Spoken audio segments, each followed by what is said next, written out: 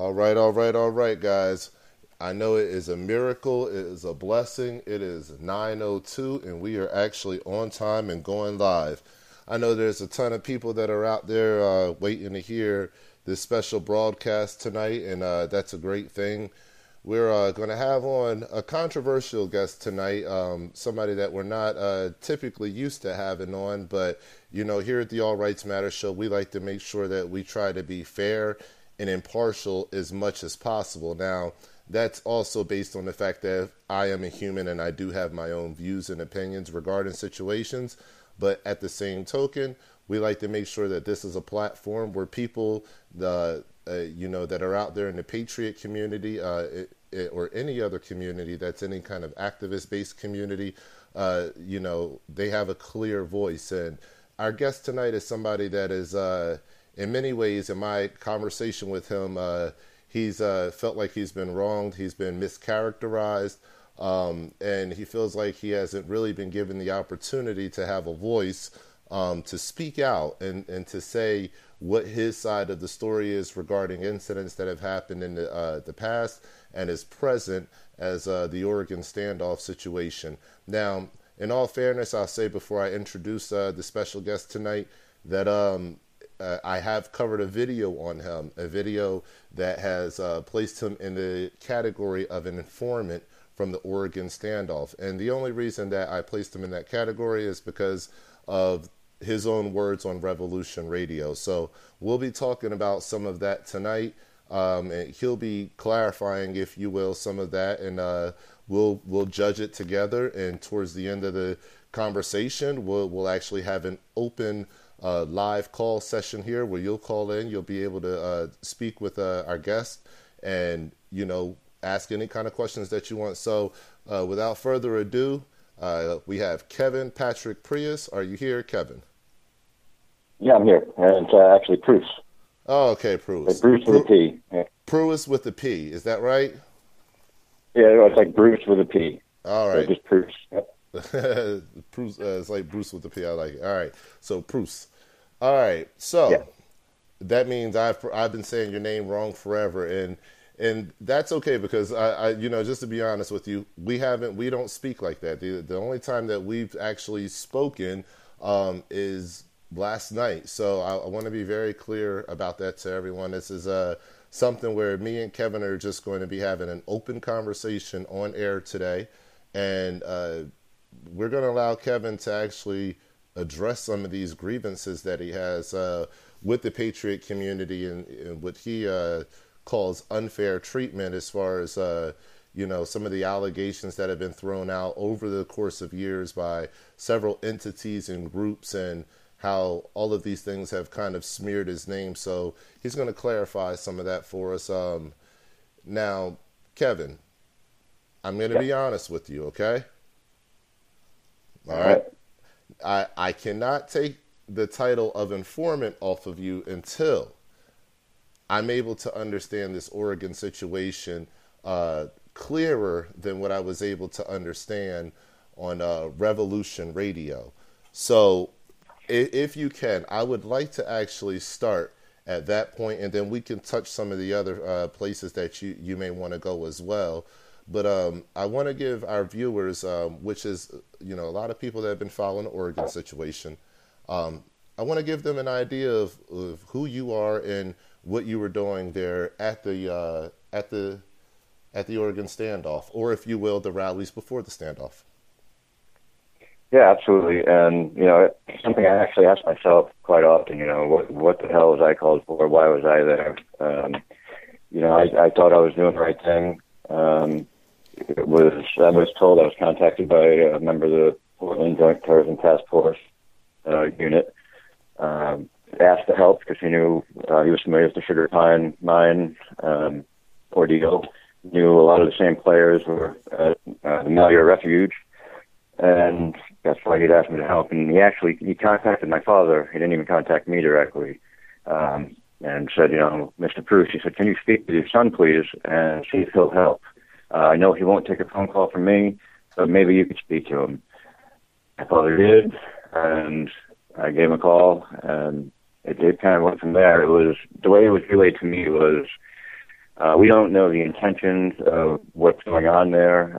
We've heard a lot of people want violence, even as far as a civil war. We want to prevent that. And like I say, when you hear it like that, I want to prevent it too. I believe there needs to be a lot of change in the country, but I wouldn't rush to a civil war, just yet. I mean, Okay.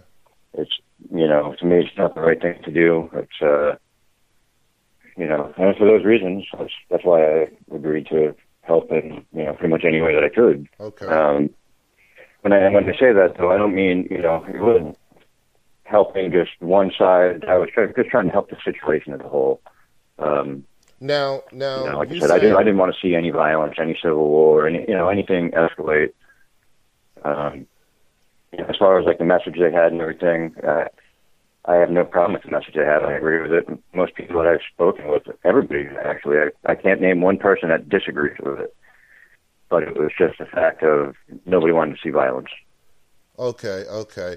Now, if I can just ask you kind of, in the beginning you say that, so in this situation, when you first heard about the Oregon situation, it's not something that you preemptively looked into yourself and said, okay, hey, what's going on over there? It's something that you were actually contacted through another individual who was actually requesting you take a look at the situation. Right, and it was because of, again, I knew some of the. I'm sorry, hold on. You're breaking up a little bit. Can you say that again for us? And maybe you can position your phone a little bit differently. Yeah, I said, I was contacted again by, the third party there, JTTF, Joint Terrorism Task Force, and I knew nothing of the standoff or, even the rally. I had my own stuff going on, and because I knew, some of the players that were there, that were at the rally, and which turned out to be the standoff, that's why, I was asked to help. Okay. Now, when you say help, and I understand what you're saying as far as what you're saying okay, you were asked to help in the light of keep a tab on this individual over here, or not really any particular individual. Maybe I don't know. You can tell us that, but keep a tab on the situation and make sure that things are going as planned, or things aren't going awry. Now, in this helping that you were doing, were you at any time? First of all, let me say this: who were you helping? Who was the help for? Was the help for those who had contacted you to be there, or was the help for the people that were on the ground? Well, from my standpoint, it was help. Oh, I see what you're saying. It was Joint Terrorism Task Force. I never met with anybody on the ground out there. Okay. It all went from a guy out of his Portland office who, I've heard rumors that he ended up out there, but I don't know for sure. Okay. It's not my business, and not like anybody could tell me anyways. So everything that I did was, communicating through text or phone calls, and I was only asked about one person. If this one person was there, out of respect for that one person and the whole situation, it's probably best I don't mention his name. I'm not sure on that, if it's good or not to mention it. But other than that, it was basically, they didn't know, as it was put to me, they had no idea what the intentions were. They had heard rumors that, people wanted violence and they were looking for a fight. And I was basically just asked to, listen, if that's what people wanted, how many people are there? They just simply didn't know. And, at the time, I guess I believed them. I don't know if I do now. I have no idea. I don't know what to think, really, to be honest with you. Okay. It's a situation I wish I was never in, and, Now, did you, here we are. In any kind of way, when you were contacted, did you feel like, because, and this is not to really bring up too much of the past as far as what you were, as far as other things that people could easily type your name in online and find out Right. other things you've been involved in. Now, during those situations in the past, did you have any dealings with the JTTF back then as far as helping out with those situations, or was this like a first time that they were asking for your help? No, during the Sugar Pine mine incident, they contacted me over. They put out the miners or those keepers put out a wanted poster for me, an illegal one, and that's when I was contacted by the Joint Terrorism Task Force, and I met with the men at the State Police Office in Salem, Oregon. She said, "Are you aware of this wanted poster?" And right then I was like, "Oh my God, what the hell is this about?" I figured I was going to get in trouble. And first words out of my mouth were, "I didn't do anything. I didn't steal the miners' defense fund money." And he said, "Relax." He said, "I know." He said, I didn't know if you were aware of the poster or not. It's a dangerous situation. And, what is this about?" And I explained the whole, thing to him, being accused, falsely accused of stealing that money. And he said, "Yeah, no, I don't mean that." He said, $1,800 is not a lot of money. What's it really about? And, I just said the words, "I guess probably what I know." And he said, "Bingo. That's it." And everything kind of went to hell from there, man. Hold on. What did you say that it was really about? What did he say bingo to? When he asked again, repeated, what's it really about? $1,800 is not a lot of money. It's an awful, putting out a wanted poster on somebody doing this crap is, not worth the $1,800. A lot of legal trouble they can get in. And I said, well, it would probably be information that I know, that I have. And that's what he said bingo to. Okay. All right. So the amount, without really getting into that too much, from the Sugar Pine incident was $1,800, and that's what they allege that you took from the donation money that was given for that situation. Correct. Okay, and for that reason, the Oath Keepers put out a wanted poster for you.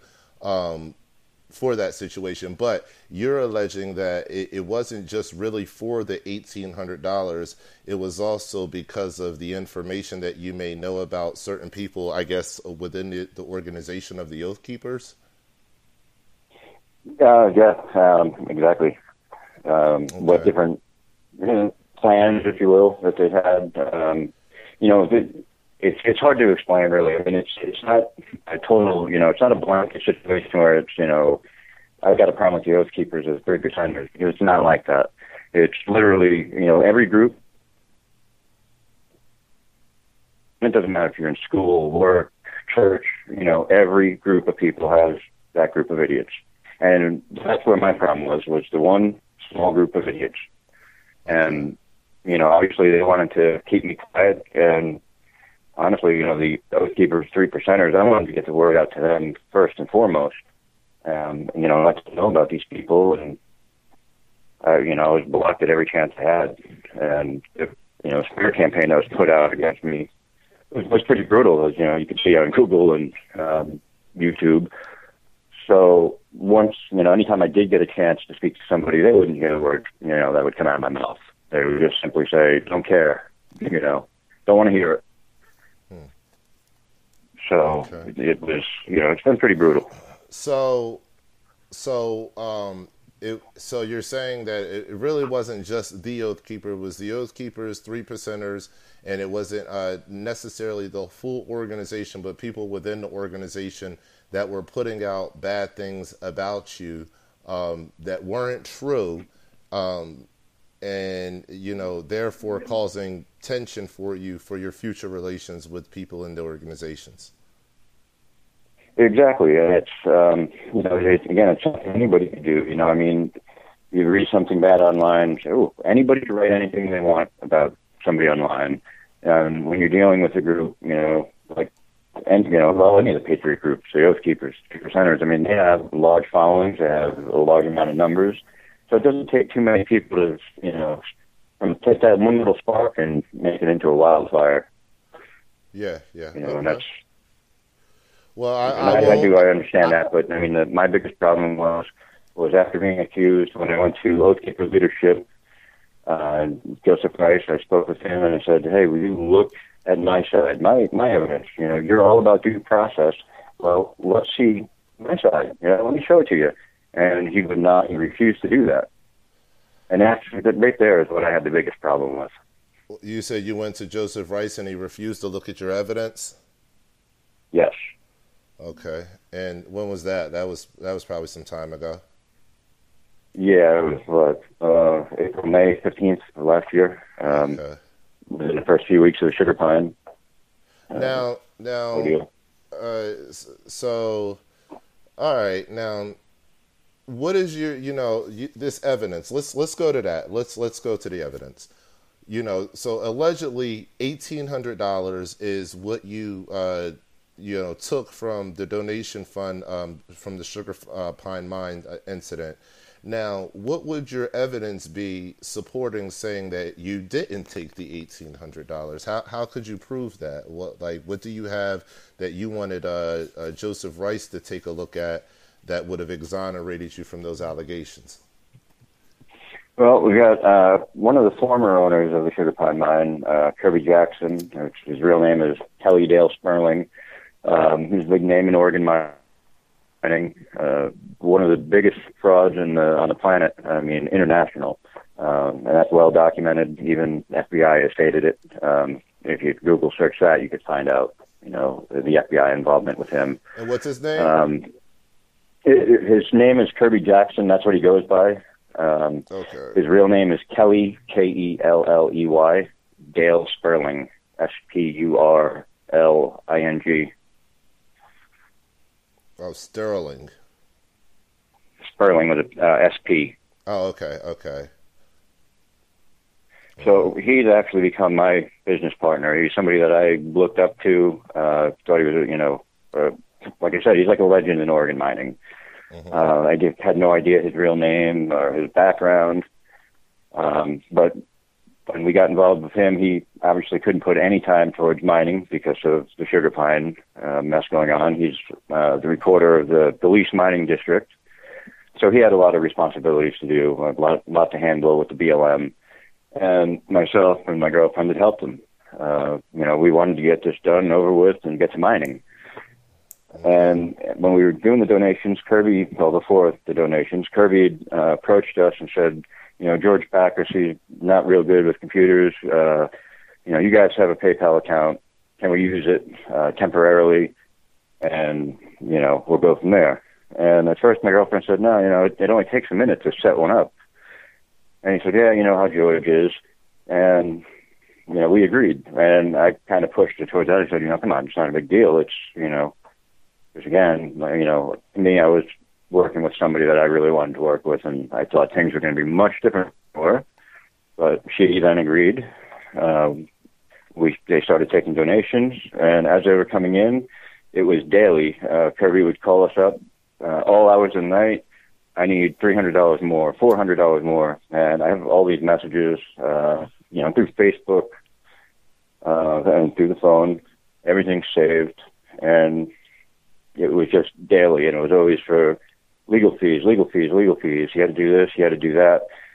And then he told me to keep $400 for myself for travel expenses. So we'd went up to Portland. We got the miners their records that they couldn't get, that supposedly they put out a bunch of FOIAs for. I got the whole 300 and whatever pages of their records.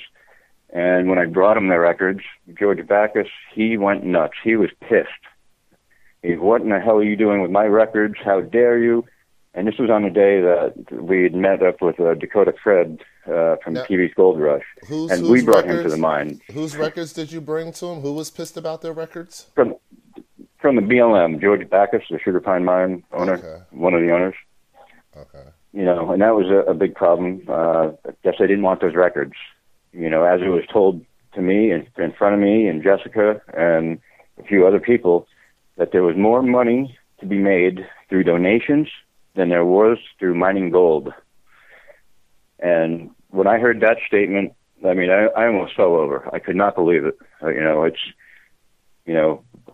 my work ethic is, kind of questionable at best on things, but when it's gold mining, man, I work harder than anybody. Anybody that I've seen, I worked my butt off. I took pride in it. And it was one of the only things, or probably the only thing in my life that I could say I really took pride in. And, is that's gold just been mining taken from me. You said gold mining is only one of the things that you've taken pride in? Yeah, I mean, as far as work-wise, yes. Mm-hmm. Okay. And what year did you start gold mining? Oh, boy, I'd say 2010, 2009. Okay. And is that around the time that you met Kirby guy? Well, I guess no. Do you call him Kirby or do you call him Kelly? I call him Kirby for the most part. Just guess that's what everyone's used to. Okay, because of what everyone's used to. Okay, so did you meet Kirby around 2010? No, I met Kirby last year. Oh, okay. So your relationship with Kirby was a fresh relationship then? Yes. Okay. Yes, and we'd actually gotten a mine together, a claim. It was called the Leopold claim, right down the road from the sugar pine mine. And I paid for everything, got the paperwork ready to go, and I was contacted by Kirby, and he said, well, we've got some problems here, made a mistake on mapping the claim out, so we're going to lose 20 acres to the adjacent claim. And so, okay, it's a little weird, but it sucks, whatever. And then I find out on the paperwork he signed it Kirby Jackson. Well, Kirby Jackson not being his legal name meant his part, another 20 acres gone. And, that was days before the whole donation thing. And I had questioned him on it and got nowhere with him. Just said, it was an error. And I believed him. He's one of the people that it's really amazing. He, if you look him up online, you can see where he's scammed people out of, he sold like fake claims basically. And you'll see the posts from people and they'll say, so furious, I want my money back. And you'll see a second post, similar to the first. And then third or fourth post, you see, well, I'd settle for half the money back. I just want to go panning with Kirby again. I want to go pan for gold. He's that type of person that he's a very interesting character, that's for sure. Mm-hmm. He's one of the smartest people I've met. But he's not a good guy. Where did you hear that comment from? There's more money to be made in donations than mining gold. Did you hear that from Kirby? I heard that from George Backus, one of the current owners of the sugar pine mine. He had said it to Kirby, myself. Jessica was right there, and I can't speak on behalf of Dakota Fred if he heard it or not, but he was nearby. Is Jessica your girlfriend or ex-girlfriend? Yes. Okay. Yes. Is she your current girlfriend now? Yeah. Okay.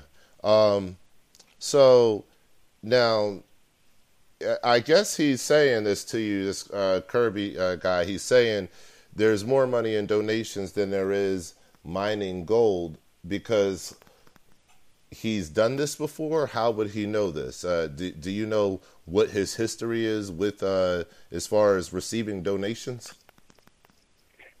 I really don't. I know just looking Kirby up and the stuff that he's done. I mean, he's been in business with George Backus in the past. They've owned a couple of companies together. I believe they spoke about the Bundy situation an awful lot. They would know how much donation money came in through there. So let me ask you a that question. Would be my best guess. I'm guessing the Bundys probably got a lot in donations, and that's what they wanted. So let me just ask you this then. In doing the research for looking up the research on Kirby there, and finding all this bad stuff out about him. Prior to that, when he was asking to use your PayPal, how come you guys hadn't looked him up around that time frame to see what kind of individual is asking to get into your financial, you and your lady, your financial information to, kind of circumvent the system as far as leaving a trail for himself and blaming it on you guys because it's in, your name. So did you think at that time that we're making a financial decision and maybe we should maybe look into this guy and kind of see who he is? Well, again, he's such a popular name in the mining community in Oregon, and he was always still is on the front lines of fighting against the BLM. That by name alone, didn't think to dig too deep into him, but if you do a search, which we did beforehand, just on Kirby Jackson, mostly good stuff comes up. The first few pages. He does some authoring. He does, a lot of speaking. So there's a lot of good stuff, about him. And then it was told to me by somebody else that, that's not his real name. I said, well, I know it's not his real name, but I don't know his real name. So it was told to me, and when I looked that up, that was a game changer. Okay. To me, this, and again, the conversations that I have in Facebook, they're just mind blowing. Have you ever? The guy's dad. So let me ask you this then. You say that the amount was about $1,800. I thought I seen an amount for considerably more than that. They have other accounts. They started, I believe, both a PayPal and a GoFundMe. Yeah. After the ordeal with us, but through us, it was $1,800. Okay. Now, with that being said, have you ever paid any of that $1,800 back? To Kirby, yeah. Like I said, daily, he was, I need $300 for this, $400 for this, $300 for this, and okay. I'd only spoken to George Backus maybe half a dozen times, so everything was through, Kirby. And again, he is he's a board member. He's the recorder for the Gleese Mining District. Well, what I'm saying, he was a former owner of the Sugar Pine. What I'm saying is this: Have you ever? Okay. I'm putting myself in your shoes. Now, if I'm in your shoes and I'm looking at it, I'm saying to myself, okay, everybody's blaming me now, and they're saying that I took the money. I know that Kirby took the money. Okay? Right. Now, with that being said, you know what group of people are blaming you. You know who took the money. Did you ever connect with those people who are saying, rah, rah, rah, our money is taken, and say, hey, look, I didn't take it. That individual took it, but I would be more than willing to make some kind of restitution and make payments because I was kind of involved, even though it wasn't my fault. Have you ever made those amends to the individuals who had their money taken from them? Well, yes, I had actually spoken to Rick Barclay, one of the other owners of the Sugar Pine Mine. We had spoken once, and things were on good terms. He wanted to see what I had. And after that, our communications were blocked. And from my understanding from other oath keepers that were down there, former oath keepers, I should say, they were blocked by a combination of Joseph Rice and Bruce McFarland. They didn't want anybody talking to anybody, basically. They didn't want my side to come out. Again, I mentioned to Joseph Rice, hey, look at what I have. See my side. And he refused to do it, and he would just push more and more with either threats, about him being former Blackwater, the wanted poster, and then just spreading it all over. Okay, so let's get back because you have a lot of different things going in different directions. So, right. Let's get back to one thing in particular: this evidence. Okay. Okay. Is there hard physical evidence? Because from what I'm hearing and from what I've heard, from what I've asked that question just before, is that the money was in your account. You were giving several sums to what's his name? To Kelly. Kelly. Or Kirby. Yeah, Kirby. You call him Kirby. So you're given several lump sums to him as he was requesting them, that you have messages to match that. Okay? Yes. Now, where is this evidence? Where is it? On a cell phone? Do you have screenshots that you maybe had printed out on a piece of paper? Where, to this day, where is that evidence at? I do. I've got it in multiple places. I've got them on a couple of hard drives, thumb drives. got everything actually printed out, scanned. So yeah, I've got it in several places, and I'm in the process of going to be uploading everything. So over, the period of tonight, everything should be on there for everyone to see. Okay. Now, I want my side out, and people can make their decision from there. Are you saying on this show then that tonight you are going to upload evidence, direct evidence, that will exonerate you and say that you did not take the money that has been alleged that you've been taking all this time, and that people will be able to see that information by just clicking on a link? We'll put the link in the description section after this interview is over with, and that information will exonerate you and it will prove that you weren't the one that took this money. Absolutely. Okay. All right. So we'll be looking forward to that link, obviously.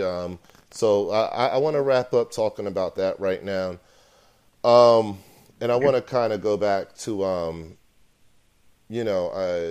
back to the Oregon situation just for a second here, because we're going to probably do some call-ins. I'm sure there's going to be some people that have some questions and stuff like that. So let's go back to the Oregon situation for a second. Okay. Now, are you yourself a point of the Joint Terrorism Task Force? No. No? Are you sure? Wait, did you ask if I'm a member of them, or what is your what role? Did you ask? I'm sorry. What is your role? Let's be more specific. What is your role with the Joint Terrorism Task Force? What is your specific role, duty, and or job title? Well, I don't work for the Joint Terrorism Task Force or the FBI or any agency, that's for sure. Again, what I told you before is that's the capacity of it. I was told that they didn't know what was going on. A lot of the same people that I had known from Sugar Pine were going to be there, and just to make sure things are going to stay peaceful. That's all they wanted to know. If I heard any talk about, violence or civil war, and, I stand by that. I do. It's, that part I don't agree with, and I've got a problem with anybody thinking that we should rush to a civil war. If I'm a bad person for that, then so be it. But No, you're not a bad person for that. Now, when you say they, to me that implies maybe that there's a few contacts or people that you talk to from the JTTF. Is it that way? Like, it's like a group of people that you confer with when you talk to the JTTF, or is it one? No, it was just one person. So you just have one POC then that you talk to over there, and that's the person that just one pipeline of information, pretty much. Correct. Okay. Now, and I had kind of had a problem with that because things were just they didn't seem right, at times. Okay, I won't say the person's name. I won't. But when we were talking yesterday, you did say a name to me that kind of stuck out to me from the Medford FBI area. Is that the person that we're talking about? No. Okay. No, that's just a straight up FBI agent that I haven't spoken to since the Sugar Pine stuff, and that was not a pleasant meeting. Let's put it that way. Okay, and this situation with the JTTF, the terms here are much more pleasant, I'm guessing. They were. Again, it was my question every day, kind of why was I contacted? Why was I there? Because it was like I was hung out to dry, basically. On Valentine's Day, had somebody. I was driving up I-5, getting off onto the highway from the rest area. Had a tire blown out. Well, so I thought. The AAA came. We got it lifted up, and we see a bullet lodged in the rim of the tire. So I have a problem with that. So I contacted Joint Terrorism Task Force. I didn't hear a damn thing back, and to me, that's kind of crappy, it's like I just got shot at and you're not going to return a phone call. I was left to hang out and dry, basically. It was, not a good place to be. And when you say the hardest part is I do stand by when you you say you know, the contacted reasoning them, behind doing it. when you say you contacted them, do you mean you contacted your point of contact? When that happened to you, as far as your tire being shot at. Yes, I contacted him, and I also put in a call to the Oregon State Police to just make a report on it, to let them know. Okay. So you actually filed an official report then? Yes. Okay. All right. Now. Yeah, I've got all that. The record number, Oregon State Police record number of it, case number, whatever it's called. Okay. Now, I'd like for you to actually talk about that a little bit. We're not certain whether you were deliberately shot at or whether it was a random incident, so I want to be clear about that. But Right. as you stated, there hasn't been another shooting in the area like that, so there wasn't a pattern going on, so it would have been completely random. Or either completely random or highly targeted. Right. So with that being said, given your role and what you've done in the Oregon situation, because you have to understand, and I'm sure you do at this time, that people have logic from both sides. So, Absolutely. And what I want to say is this: if you think about what you've done and how going into the situation, and you haven't really dealt with the militia on the ground. You haven't really integrated with the leadership that was in place, before they were taken off to jail. You haven't really done any. I've never met any of them. I've never met Anon or Ryan. Never talked to them. Okay, so that's kind of where I'm going. You're kind of not, you haven't integrated yourself up to the top levels yet. You were on your way to doing that, but you didn't quite, get there yet. Now, with that being said, I was never asked to either, though. I was never asked to. Nothing was really mentioned about Ammon ever. Actually, I don't think his name was ever brought up until after the actual, takeover. It was basically or exactly like I said. It was just, if you hear anything about violence, if they plan on violence, that's what they wanted to know. And when I did at one point. When I listened to you on Revolution Radio, that's not actually what you said then. And I'm going to be honest with you. That's not actually. Well, I'm going through my point of contact through the Joint Terrorism Task Force. Later on, I had another opportunity to try to bring a peaceful resolution to it, and that was through the senator's office and then the governor's office. So, congressman and governor. Sorry. I guess what I'm saying then is, when you were going through your point of contact with the JTTF, and you integrated yourself in the situation because they wanted to know what was going on. They contacted your dad to contact you to kind of see, hey, what's going on? Just, kind of eyes and ears on the ground kind of thing. I remember in your Revolution Radio comment, you saying that you were trying to get a message to Ammon, but you were blocked by the patriots that were on the ground. But that was kind of a thing that you didn't want to get into talking about during that interview on Revolution Radio. Now, no, it's not that I didn't want to get into it. That was I was asked, let's not focus on that. It's the wrong timing. Okay. We'll do a second interview, and you can clear your name, do all this, and I see stuff online that it was a hanging interview. Did you ever get a second interview? The second interview never happened. No, they were posting online in the comments section, I think they were actually replying to you about it. This was a hanging interview, which, I just made the reply, well, yeah, I guess it was, but, who hung who, basically. I don't get it. I was referred to as, the guy on the other side. Well, I'm not on any other side, I tried doing the right thing. Okay. And I can, I'm going to be very fair. I can actually, I kind of see where you're at. Like I said, I'm trying to place myself in your shoes and look at the world through your eyes. So I kind of see where you're at, and I'm going to tell you where I'm at in a second. Now, Okay. my thing is, what was the message that you were trying to get to Ammon that you were talking about in Revolution Radio? But today you're kind of saying that you weren't trying to get next to those particular individuals. But I'm kind of just curious now, like what would have been the message that you were talking about as far as trying to get close to them and deliver some kind of a message? Well, again, it's not really like you're making it out to be, or if I'm portraying it wrong. It's not like that. It's almost two separate incidences. Okay. There was at the beginning when Joint Terrorism Task Force, when I went out there for that. That was during the very first rally when it was just going to be, about the Hammonds, which everyone seems to forget. This is what this was all about, was the Hammonds. Okay.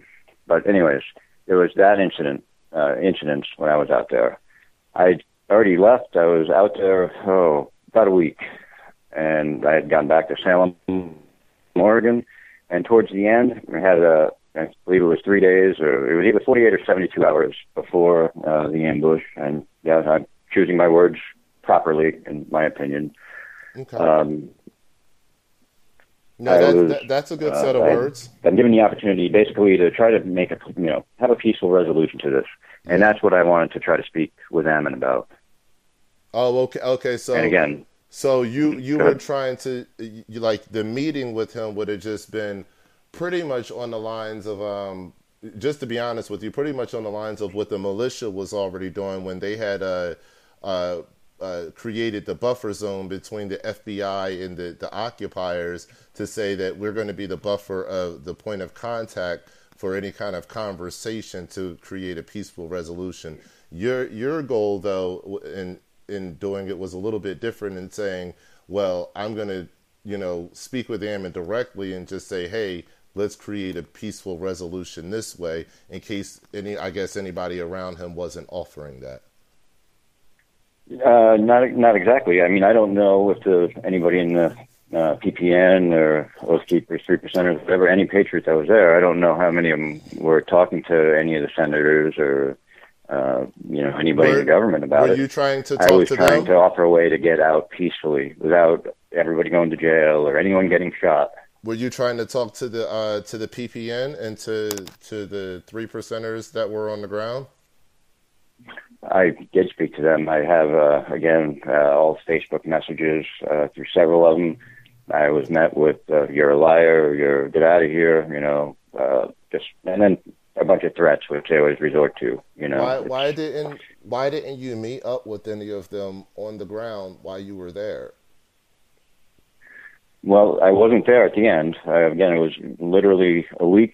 When it first started, that's when I was there. I was there for a week, and I was only in Burns for 3 days. Okay. The rest of the time was out in Madras and Bend. Okay. So there was no need to meet with any of them there.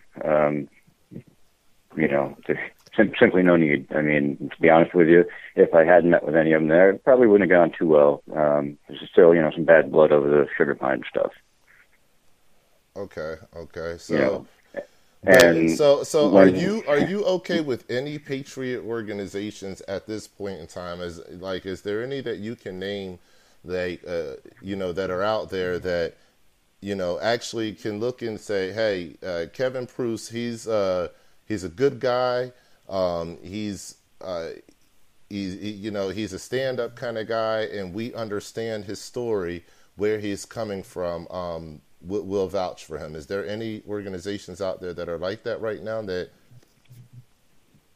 I've never had any involvement with the patriot groups. I mean, to be honest with you, when they showed up to Sugar Pine, I didn't know who the hell the Oath Keepers were until somebody said the Bundy Ranch, and I said, oh, okay, the people from TV.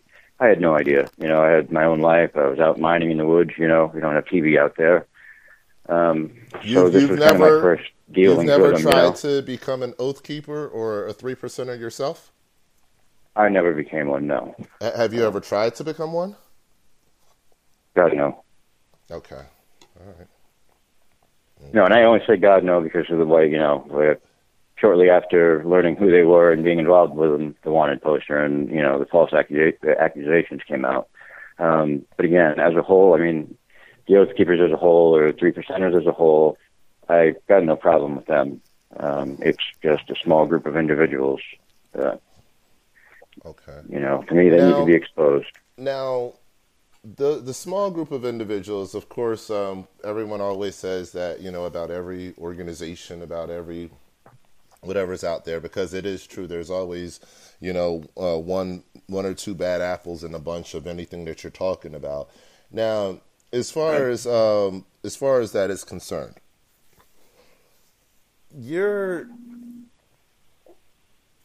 would you agree with this? Okay. If now I've tried placing myself in your shoes, so what I'm going to ask you to do is to step out of your shoes for a second and place yourself in other folks' shoes. Okay. Now, Now just roll with me for a second. If I'm at the rally, okay, and I'm there, I'm an activist, and I'm standing with the people who are saying the Hammonds should not have been jailed twice. We're tired of the BLM overreaching and taking our land. We're tired of being harassed by the federal government. We're tired of the government usurping all the resources right from under us. If I'm the activist that's standing on that side and I'm rallying and I'm standing there for a righteous, constitutional, just cause, and then there's a guy that's standing maybe about 5 car lengths down, and he's recording on a cell phone or taking pictures, and he's kind of a loner. He's not there with anybody. He's not really affiliating with anybody. He's not connecting with anyone, but he's just there to observe and to not really, not to stand with the activists, not to stand with the patriots, but just there. Okay, so just keep walking with me. Right. And then I hear that person later on, I'm that same activist, and I hear that person later on the radio. And that person later on the radio was saying, well, I was contacted by people who work with the JTTF, and you know, and actually in that interview you said that you work with the JTTF, but I was I believe, don't recall saying that, and I don't work for them or with them, so. Well, I did. There was a mistake. I think it was just the context that you were saying it in. I will be fair in that aspect. I think it was the context that you were saying it in. So, but in your particular position, you have to be careful with the way you say things. But let's just take it further, though. So, if I'm that same activist and now I'm hearing you on the radio and you're saying, well, I was contacted by the JTTF and they were asking questions about the people who were involved, the activists, and I'm that activist. And so I went to that event and I gave these people who work with the federal government information about their activities. Now, as a person who's standing up for constitutional, just rights, godly rights, God-given rights, and they're there and they're saying, government, we are tired of you infringing upon our God-given rights. You're not there for the same reason that they're necessarily there for, and they look at you as working with the people who are holding them down, the people who are creating their grievances. How do you look at that person, that activist who may also be a rancher, and say that you're on that person's team and that you are not an informant when your only point of contact and only reason for being there has federal ties?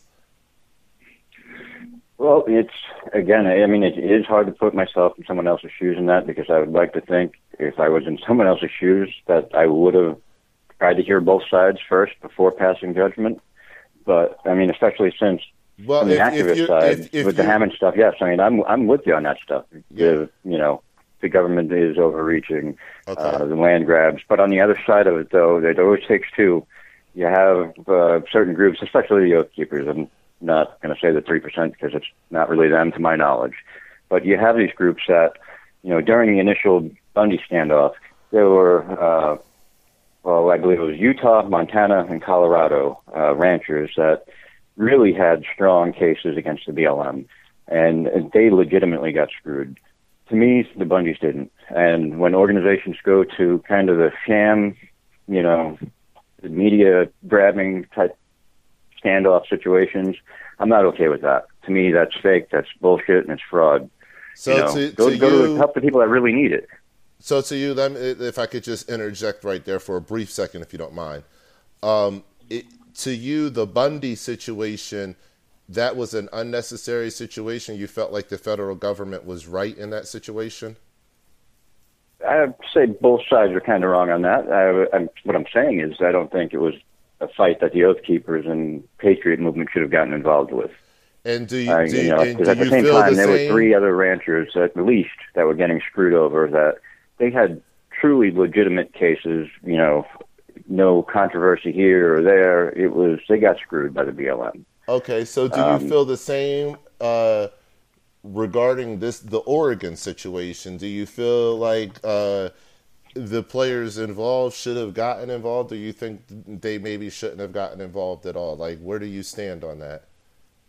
I think the Hammonds got screwed. I mean, it's double jeopardy. They did their time. That was it. They're not terrorists. I know nothing of the people. Just what I've read online, what I've heard, what I've seen. It's ridiculous. That to me, that's a legitimate one to get into. But then, I may agree with Bundy's message. I do not agree with what he did. I mean, it was stupid from the get-go, and I believe most patriots would agree with that. And most people in general. It was a very stupid thing to do. It wasn't the way to get a message across, and that right there took away from the Patriot movement too. So it doesn't look good, as a whole for PPN or 3% or Oath Keepers. However, yeah, absolutely, I think they should have been there. I wish more people went to the rally, and I wish everything was peaceful. It's a shame what happened. Okay, it is what it is.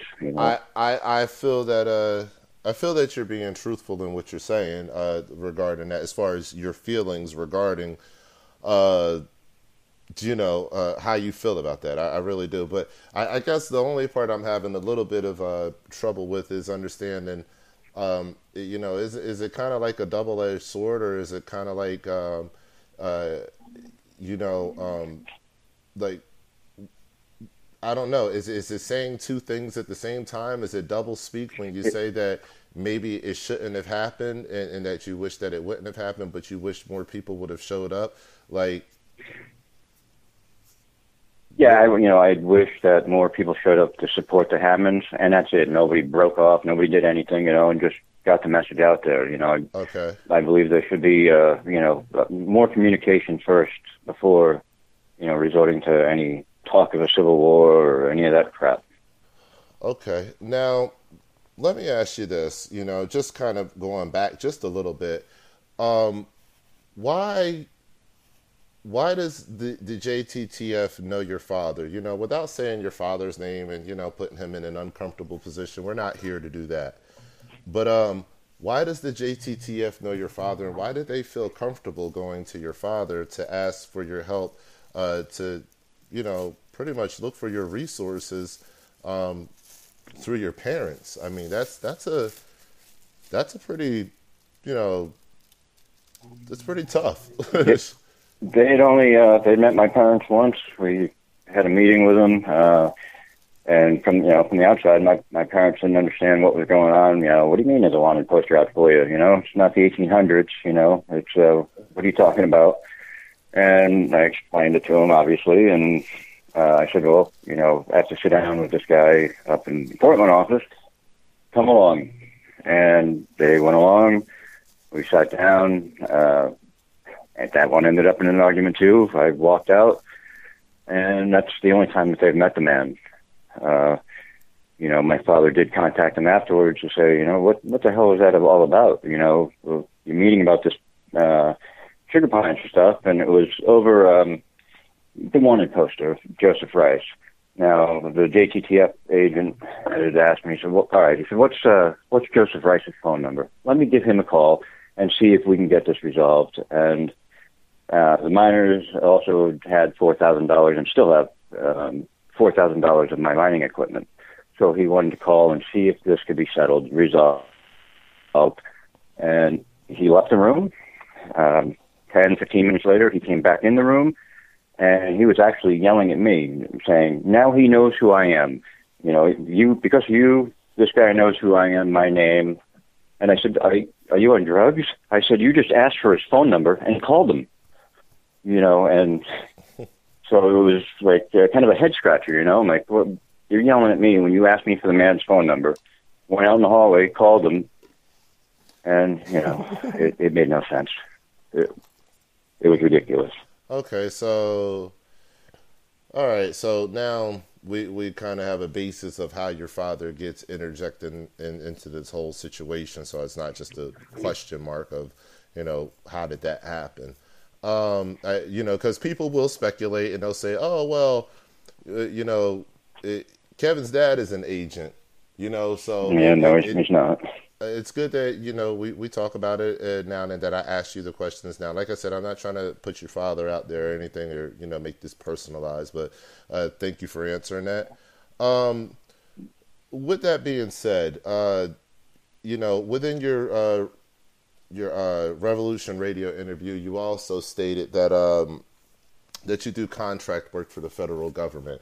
Now, out of all the contract work that you do for the federal government, would this be included in any of that kind of work that you do, as far as you know, them feeling comfortable with asking you to monitor situations? Oh God, no, it had nothing to do with that. No, and it's not anything that I do is not an ongoing thing. It's not, you know, once in a while I've gotten called for various cybersecurity type stuff, and that's it. It has nothing to do with this. I'm sorry, you were breaking up when you said that. Once in a while you have what now? Once in a while I've been called to do some cybersecurity type stuff. Nothing major, nothing, you know, nothing was related to this. And I have no ongoing work with them. It's, you know. Cybersecurity type stuff. Are you, essentially what you're saying is, as a contractor, then, as a contractor for the government, then, like almost like a DoD contractor. No, it was strictly through military. I mean, not okay. DoD directly. It was basically just setting up stuff. It was nothing work really, nothing earth shattering. Okay. I think I understand you. So when I worked in the military, we did work with, you know, several outside contractors and vendors, and with various capacities, and on a lot of different projects. So at the end of the day, I kind of understand where you're going with that. So that level of work, your IT work that you do for various projects to the government, have nothing really to do with what the JTTF was asking you to do in the Oregon situation. Correct. Nothing at all. Okay, so are you saying that out of this whole situation, and from what I'm gathering so far here, are you saying that you never initially contacted the JTTF yourself? No, never. Okay. Now, with that being said, if you're okay, I kind of want to just, you know, because I guess I'm not feeling satisfied about just this one part, because I don't think that you understood me, and I'm not going to go over the whole thing again, but I'll just say this: I asked you to step out of your shoes for a second, and to step into someone. I'm sorry. I did get off track. I did understand it, and I do understand, you know, how people would feel, look at it, and think. I do get that. Okay. But again, you know, it is hard to put myself in that position, because I would like to think that I would, you know, try to see both sides and all sides before passing judgment. You know, and yeah, I'm guilty of not doing that all the time, you know, myself, as everybody is. It's human nature. But I do get how people would look at it. I do understand that. And again, that's why I wanted to kind of hopefully clarify things. It was, I was trying to prevent a war, prevent any violence. Because let's face it, people would die on both sides. It wasn't helping one side or the other. It was something that I don't agree. Anything needed to escalate to any type of violence. I mean, I was almost, I guess, trying to help both sides, if that makes sense, or, just humanity as a whole, almost. I don't know how to word it, to be honest with you. I didn't think any escalation to violence was a good thing, and it should have been avoided at all costs. Mm-hmm. And I absolutely agree with you on that. The thing, I guess, and I'm glad that you addressed it a little bit more, but the thing that I'm still just one little hair that that's off, and I'll put it like this. You would have wanted to see yourself think of the situation openly if you were in those other shoes. That's why it's hard for you to place yourself there, because, you don't see how those people could just see one side. I get it. That's where I think that you have the disconnect with the community of what's going on. And that's where I believe that you have the most vulnerability in this whole situation. Now, when I say vulnerability, I'm not saying vulnerability from the aspect of you are necessarily just a lone victim and woe is me, everything has happened to you. That's not what I'm saying. Some of these things could have obviously been avoidable, and you didn't do your job in avoiding those. So consequences come with that, with actions. But you live and you learn, so it's not really necessarily to take anything away from you. Well, and I wouldn't call it, again, I wouldn't call it a job. It was no job. I was doing what I thought was right, and I guess maybe where the disconnect is, I'd have to go back to the sugar pine on that, because another conversation that had taken place the same day about more donations, then make more money with donations than we would through gold. The statement was also made between Kirby and George Backus about burning the cabin there down to blame the BLM. Now, that again, that was something that was like, oh my God, this is. I've heard for so long now about Kirby saying, complaining about the BLM and spreading the word that just burning down cabins, and then to hear out of their mouth that they wanted to burn down that cabin and blame the BLM, that kind of puts things into check for a person, where you have to kind of step back and question what else is a lie, what is true, what's not true. I understand. I understand that. I do understand it, and I definitely get that about the Kirby situation. That situation was, of course, unfortunate. But where I guess I guess where I'm at though, and what I'm kind of saying, if I just kind of want to go back to that just for a second. To me, and I think to other people, where the disconnect truly lies in, and when I hear other people talk and other people that I've interviewed, and when I listen to the jargon that's within the Patriot community, and when I listen to the knowledge and the some of the people that I talk to out there, give a shout out to a guy named Jerry, who we had an awesome conversation a couple weeks ago. I hear this kind of talk and this kind of language where people talk about things like a constitutional republic. They talk about common law. They, folks like myself talk about godly constitutional rights, meaning your unalienable rights. When we hear you speak and when we hear you talk about what you do, I guess I'm giving you a part of my conclusion and also what I believe other people conclude.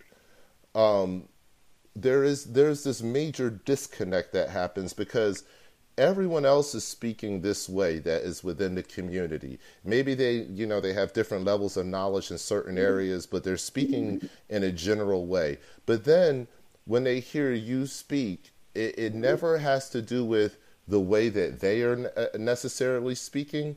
But it's like you're in their community, you're not speaking their language, and you're literally telling them that I'm giving the information back to these people because they're requesting the information about you. To me, you have to understand. You literally have to. I absolutely do.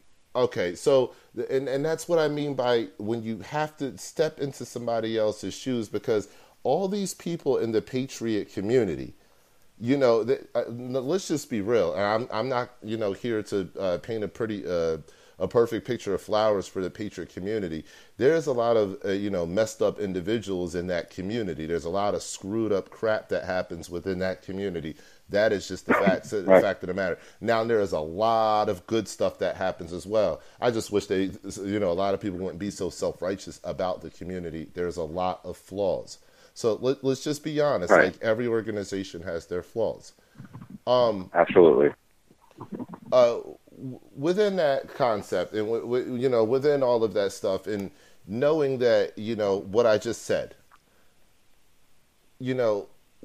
why don't you talk about things like the constitutional republic? Why don't you talk about things dealing with common law? Why don't you talk about things that bring resolution to the people that have the grievances? Why does it seem like you were more inclined to work with the government than the actual people? Why aren't you one of the people that reaches out to the people and works on their behalf instead of working on behalf of the government? What is the reason for that in your mindset?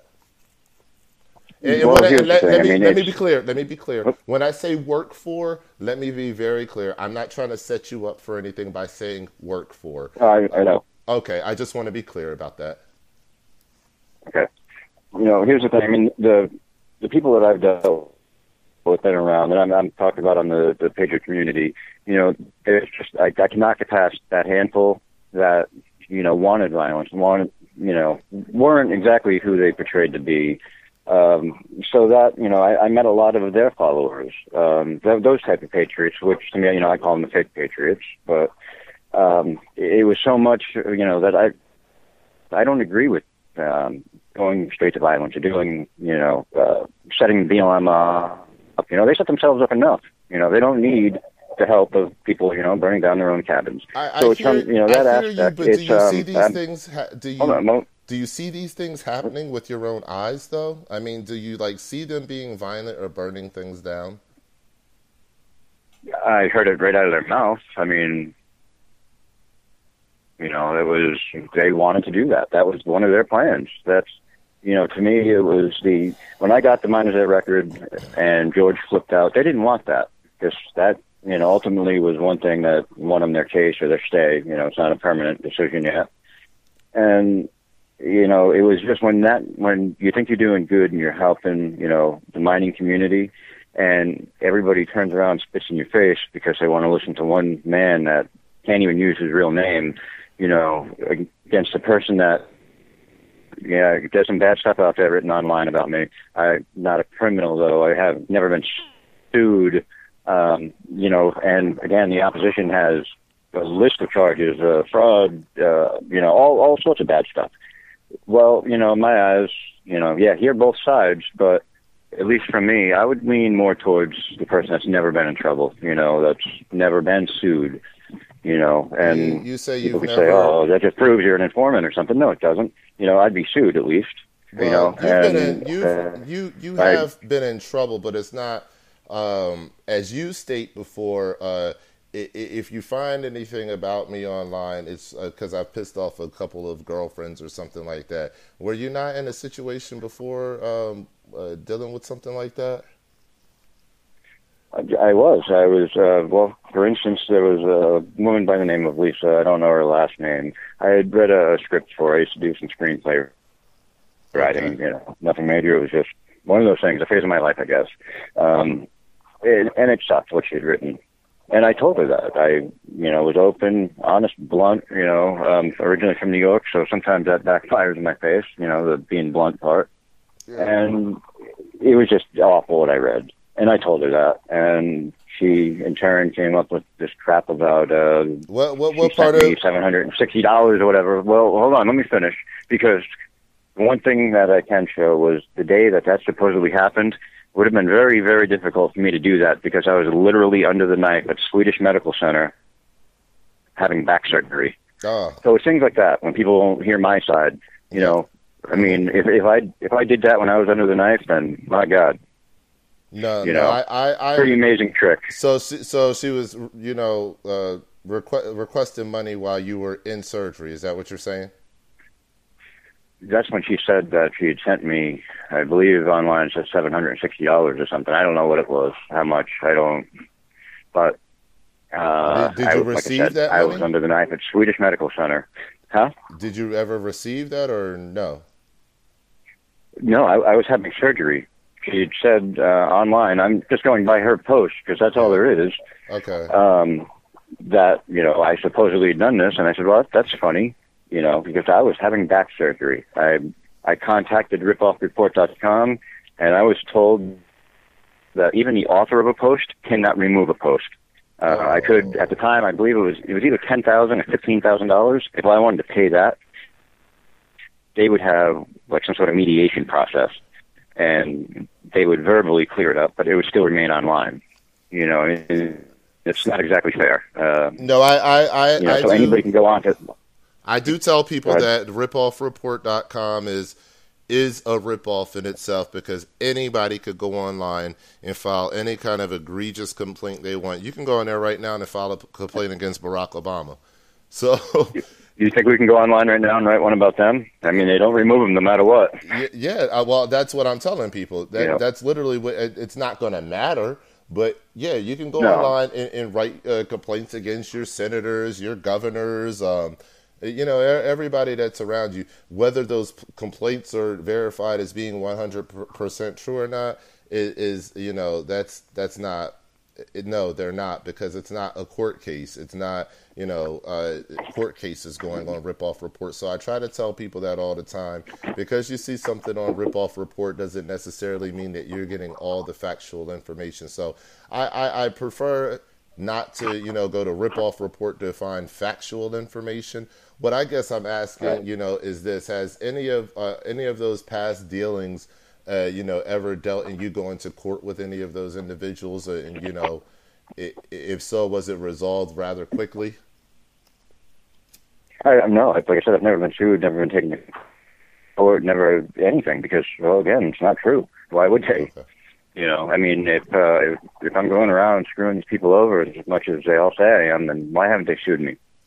Why hasn't a police officer ever knocked on my door, called me up, or anything? Because it never happened. That's why. I will say there is one person that wrote on there. Her name is April. Now, she did invest money in an old company that I had. Company went belly up. We lost money across the board, her included.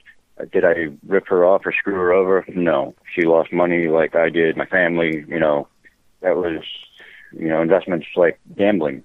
And in fact, when she made the investment, it was either $4,000 or $5,000. She'd asked if I needed more. I said no. We just needed whatever it was. This is what it's going to cost, and that's what we. If I was out to screw her over, I would have said yeah, absolutely. Keep it coming. That wasn't the case. Now her, I mean, she lost money, so I could see her being mad. Absolutely. I'm mad too. Like I said, I lost money. Okay. Moving forward, do you think moving forward, how do you think you're going to respond? Okay, let's just say an incident pops up tomorrow, and there's a couple of them that are brewing on the horizon right now, and the JTTF calls up Kevin, and they say, Mr. Preusse, we need you to check out a situation over here on the other side of Oregon, and just kind of keep an eye on it and let us know what's going on. What would be your response to the JTTF in that situation? Well, and I'd actually hope that any of them are listening, because it'd be a big hell no. Screw you. That's what it would be. Okay. I just want to live my life, man. I want to get back to gold mining, which, I can't really do in Oregon. That's one thing that should be being looked at, and we need to fight about is getting mining back in Oregon, because we have that moratorium, 5-year ban on motorized equipment. Okay, so let me ask you this, because you're a very interesting individual, and I think that people that are listening to this are thinking the same thing. They're trying to kind of, you're one of those people where you could talk to you for hours and still not figure out your stance. And that's a very interesting capability to have as a human being. And the reason why I'm saying that is this, because I'm going to ask you a very direct set of questions, or a direct question, a couple of them. And it's just to clarify where you stand now and in the future. Now, right? I know look, I'm not going to bust you in the head, but we need to know the truth. No, it's not that. It's not that at all. It's you just mentioned. You said it's an interesting capability to have, where it's not so much as a capability. It's just flat out being a confused person. It's like I said, a lot of things. A lot of people that I had opinions of turned out to be different, and it's both sides kind of. Well, maybe you can clarify that. Who do you listen to? Who do you believe? What's right? It's insane. There's like an extreme on one end and an extreme on the other end. Well, that's what I'm saying. We should be meeting in the middle. That's what I'm saying, though. I don't think it's necessarily with other people. Other people have already selected their positions. Okay, and that's what I was signifying earlier with the case of, if you take yourself out of Kevin's shoes and Kevin places himself into that rancher activist, or that person that's on the front line, okay? And if Kevin places himself in that position, Kevin's a completely different person than who Kevin is right now. And that's what I'm saying, because in my opinion, I see somebody that, there's really no reason, because you're not giving me a reason, and I haven't found one yet. What would be your reason for even being on the scene at any of these ranching events? Because it doesn't really sound like it to me. And excuse me for this. I'm not trying to be rude or anything like that or put you on the spot, but it doesn't sound to me like you resonate with what their problems are. Now, and when I say that in the way that of like I said, not being rude, but you don't resonate with what their problems are because, one, it's not why you're there. You're not there to defend them, and that's very clear. Two, it seems to me like even with you wanting to, at one point in time, maybe not so much now, but at one point in time, maybe, being around the affiliation of the situations that were going on from Sugar Pine, maybe wanting to be involved with those communities and liking those communities like the Oath Keepers and the 3%ers. It just seems to me like you wanted a stake in that, in like one of the groups or the organizations, maybe at one point in time, and there was a lot of friction going on there, but you never really had a stake in what the people that are on the ground are really fighting for. So what is very confusing to me, and I guess what I want to know is, where do you exactly stand when it comes to issues regarding the Constitution, the federal government overreaching in the Constitution? Whose side do you stand on? Because for a lot of people, that's why I'm saying it's not other people. They understand where they stand regarding their constitutional freedoms and liberties. And I want to kind of understand where you stand at. And if you do stand with those people, why do you think that it's okay to work with the federal government what the federal government's mission is, in kind of destroying what their purpose is in planning? So where do you stand on that? Well, it is a tough one. Honestly, it's with going back initially with the Hammonds. I stood for them. I would stand for them, but it always has to be taken that one step too far, where I don't stand for that. So that's why it's hard for me to answer now. I'll say why I was there. A big part of it was because of what happened to me at the Sugar Pine, because a lot of the same players were there that did wrong me. So it was personal on that level, and I wanted to expose them and clear my name. And I don't want to see other people have to go through what I've gone through. Having a wanted poster out there for 9 months, and it was literally when I was told by Joseph Price, the wanted poster's down. Well, it was the day or two later your video came out, and I was like, holy shit. I haven't gotten a break from this, and people say, oh, you're just being paranoid. How am I being paranoid? There was a wanted poster out to me. I mean, this man was literally in Salem passing out wanted posters to people, every kind of dirtbag in town, and not just dirtbags, but anybody that would need money. But a lot of the shady characters, we'll leave it at that. So how am I ever supposed to put my guard down when that was going on? And then, the video had come out, and again, well, now you're labeled an informant. How do you put your guard down? So it's... Well, okay, everything for like almost the past year has just been it sucks, man. It sucks. I do understand that, but I'm not going to lie to you, Kevin. I am having the hardest time. I am just having the hardest time, I guess, placing myself in your shoes and saying to myself, and that's the thing, man. I understand that, and I'm confused. This what I'm, myself, on different things. It's so. This is what I'm saying, though.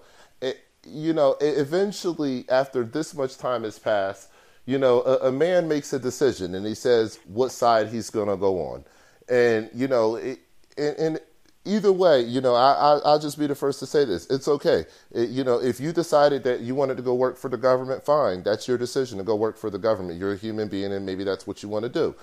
If you decide, okay, I just want to go out in the woods, mine gold, and be left alone, man. That's what I want. Okay. I want my mining equipment back. I want to go out in the woods. I want to mine gold. That's what I want. So with that being said, that kind of leads into where I'm going with my question, and thank you. Now, how does Kevin want to be known as? I mean, because, I'm getting blown up with messages right now about you. Yeah, I'm sure, yeah. And, okay, wow. Okay, so I'll continue with what I was saying. How do you want to be, after all of this is played out, all the information that's out there on Google, after everything that you've said, I mean, because these things you've said with your own mouth, you have to understand that, Kevin. It's a different situation if people are going around, like if in my video, I'll just speak for myself. I don't know about the other characters. But if I'm just speaking for myself, it's a different situation if I'm going around and I'm just making stuff up about you. I'm not making anything up about you. Not only am I going by just a wealth of information that's online about you, and you build a character profile over time. In the last 10 years or so of your life, it's pretty easy to build a character profile for you. And maybe a little bit less than that, but it's pretty easy to build a character profile for you because the situations aren't connected, like your screenwriting, and then your business, and then your JTTF Dillons and Sugar Pine, and then, well, not really so much in Sugar Pine, but the situation you had happen at Sugar Pine, and then your JTTF Dillons in Oregon. Like it's this range of extraordinary events that keep happening that you keep getting placed on the wrong side of history, and that's kind of pretty lucky guy, huh? Yeah, it's kind of concerning. Dude, it because sucks, man. It sucks. It's kind of concerning. It's not. Because I'm not saying that, and at this point in time, just from listening to you, just from talking to you, you willingly come on air. As soon as I put out that video, you contacted me, I think maybe a couple days later or something like that. And we had dialogue through the email and it was respectful dialogue on top of that. So I wanted to get your side of the story honest, obviously, but at the same time, in getting your side, I would be wrong for saying that I'm not sitting here also analyzing you just like everybody else that's listening. And in the Oh, analyzation, understandable. yeah, in the analyzation that I have of you, I'm seeing that, and I'm just going to be honest with you. You may be one of those kind of what I would say. I grew up with a best friend. Shout out to one of my best friends out there. His name is Chris.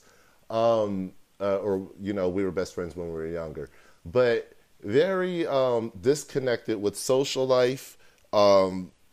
Didn't really get, maybe didn't have a lot of friends when they were younger. Very intellectual with and savvy with computers, but not so much with people, but cares about issues, but has other barriers in the way. Now, I'm not trying to read you like a book, but what I'm trying to say to you is you're a very interesting kind of person because you don't have, in my opinion, the capacity for understanding that you would other people's issues that you would wish to have.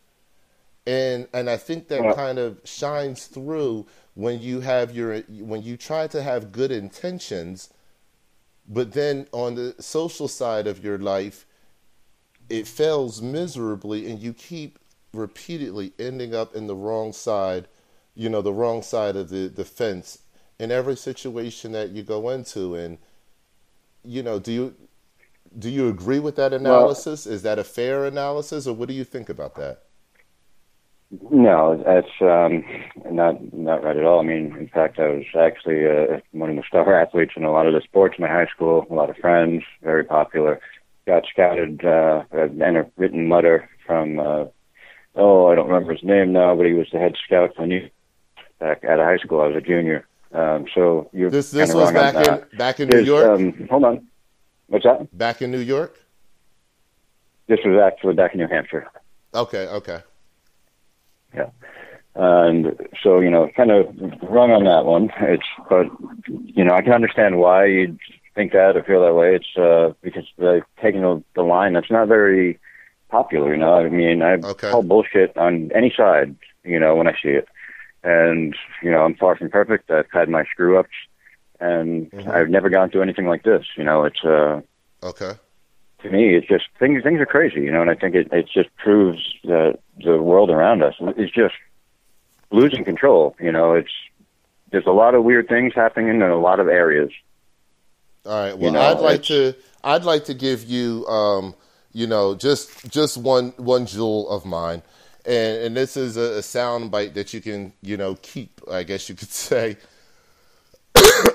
I don't think that you are a traditional informant, and I'm gonna state why. And this is something I know maybe some of the listeners out there are like, did you hear everything that this man just said? And I'm going to say, yes, I did hear everything he just said. Now, do I think you're an informant still? Absolutely. A traditional informant? No. But there's something that's happening in this new age, and I think that a lot of people don't understand, and I'm going to explain it, before we open up the line real quick here. And it's a really easy thing to explain.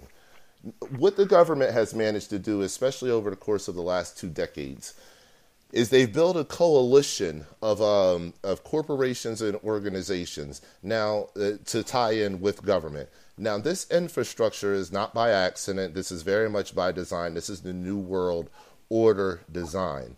Now, within that design, okay, you're going to have your corporations at the top. You're going to have your government directly under your corporations, and you're going to have your organizations actually with or below your government, okay, in a lot of situations because they work with the government very closely, actually more than the corporations do. Now, with that being said, when you talk about organizations and things like that, JTTF could be labeled one of those organizations that works in cooperation with the government and with the elite that are within the corporate or banking infrastructure, whatever. Okay. With that being said, JTTF's mission is to integrate within communities across the nation, integrate within societies across the nation, and to develop a list of contacts and informants, if you will, people that they can talk to in confidence, about situations that they can deliver information to, and that information won't be compromised. Now, they may never use the term with you as informant. They may never even say that term around you once. As a matter of fact, I'd be very doubtful that they would even chance to use it. But everything that all the actions surrounding what their mission is as far as integrating with society and actually talking to the people and quote unquote networking and building this network of personal contacts for each agent, this is the infrastructure that we are all fighting against. And in that broad aspect of things, when you have a group of people that understand, you say that you're confused, so I'm going to tell you from the people that understand what they're doing. They're fighting an infrastructure that is set up, that is inclusive, and that it is taking the liberties and the values of another group of people. Now, some of that I know you understand. No, I understand all that. I'm not confused about that. Okay. What I'm confused about is exactly who's who, because we're going to take Kirby Jackson, for example. The last message he ever sent me was about how his family is the Munsels, the Squires, and the Pratts, pre-Bilderberg group. He went into the whole thing, and I took that as a threat, And, again, when you get messages like that, it's, wow, who the hell is who? And, I'm with you, man. And I can understand that. That is what they do. That's what they're good at. I can actually understand what you're saying about that, because people use that kind of, I guess, what do you call it? Intimidation. They use the intimidation tactics to try to silence you out, or, things like that, or whatever. But I think that, I think that your level of confusion has maybe hindered you a lot, man. It really has hindered you a lot. And I think your inability to get out the information, I thank you for coming on my show and saying that you're going to put this information out overnight so that it could be in the video on my YouTube channel by the morning time. That's going to be groundbreaking for you. And I'm sure people are going to be looking forward to that. My thing is, you're a very intellectual man as far as, knowing certain things that you know in life, and as far as your ambitions, certainly. Why haven't you ever put this information out yourself before, as far as going to other people and trying to talk to other people? Why didn't you just open up a YouTube account, upload a video of yourself talking, and show the documents that you're talking about? Well, again, I mean, it's when you have stuff like the wanted poster out and stuff that I've encountered, and all of it, yeah, some of it could be a completely innocent situation that was just a coincidence, but under the circumstances, it, has to be taken other ways. And, there's been some freakouts along the way, that's for certain, and dealing with the group, that has such a large following and large member base, you don't know who anybody is, anybody you encounter, and, that it did get to me a bit. So for that reason, it was kind of, always on the move here or there, because it was, no matter where I'd be, day two would always, turn out to be not so good. It was like, we know where you are now, and we're gonna harass you. I mean, anything from a physical attack to just a good old mind screwing, and again, not all of it was related. Some was, obviously and definitely just a coincidence, but couldn't be taken that way, under the circumstances. I think, I honestly just, I'm listening to you, and I honestly, and it's funny because I'm just being honest with you. In a certain way, I feel for you. I do, just to be honest with you. In another way, I'm kind of like, I'm kind of on the fence, I guess you could say, because I'm like, man, this guy has really opened up a door of BS to himself. And by involving himself in these situations where if all he really wants to do is go in the woods and mine, then why don't you just walk off into the sunlight and walk into the woods and mine? Why be online posting patriot comments all the time and posting, or the comments that you post against, Brandon Curtis on my videos, and being so involved with, the aspects of everything that's going on, if you don't want that lifestyle and if you don't want to be portrayed a certain way, then it's really, that's why I think it's hard for people to grasp who the truth of Kevin Preusse really is, because you say one thing, but when we look at your actions, it doesn't always calculate up to be the same thing. And if I can say this, when you look at again the constitutional value of the things that are going on right now, and based on the fact that again, you don't know what side to go with, why don't you just go with what the document says? Why don't you just go with what the Constitution says, our Bill of Rights and things like that, our states' rights? Well, I do personally. I do, and Okay. but to me, a lot of what I'm seeing, and definitely not the patriot community as a whole, Okay. but again, certain members, they're using the Constitution to hide behind it. I mean, it would shock me if a lot of the people that are preaching it have even read it or give a shit about it. I mean, honestly, and for me, that's tough when it looks like someone who's just using it to hide behind. That's not what it's meant for either. Okay. It's not meant to be a loophole. Okay, so that's a very strong statement right there. All right, well, I'm just going to guess that we're not here to really figure everything out tonight, but we're here just to kind of bring everything out in the open, give you the opportunity. Well, let me get to the first part of your statement there, question, whatever. I mean, how and ask you one. I mean, how would you suggest I go out and get back to mining and do that? Again, my mining equipment, everything was stolen from me. It's not cheap stuff, to go out and get. Plus now, again, they have this moratorium out. You can't use motorized mining equipment.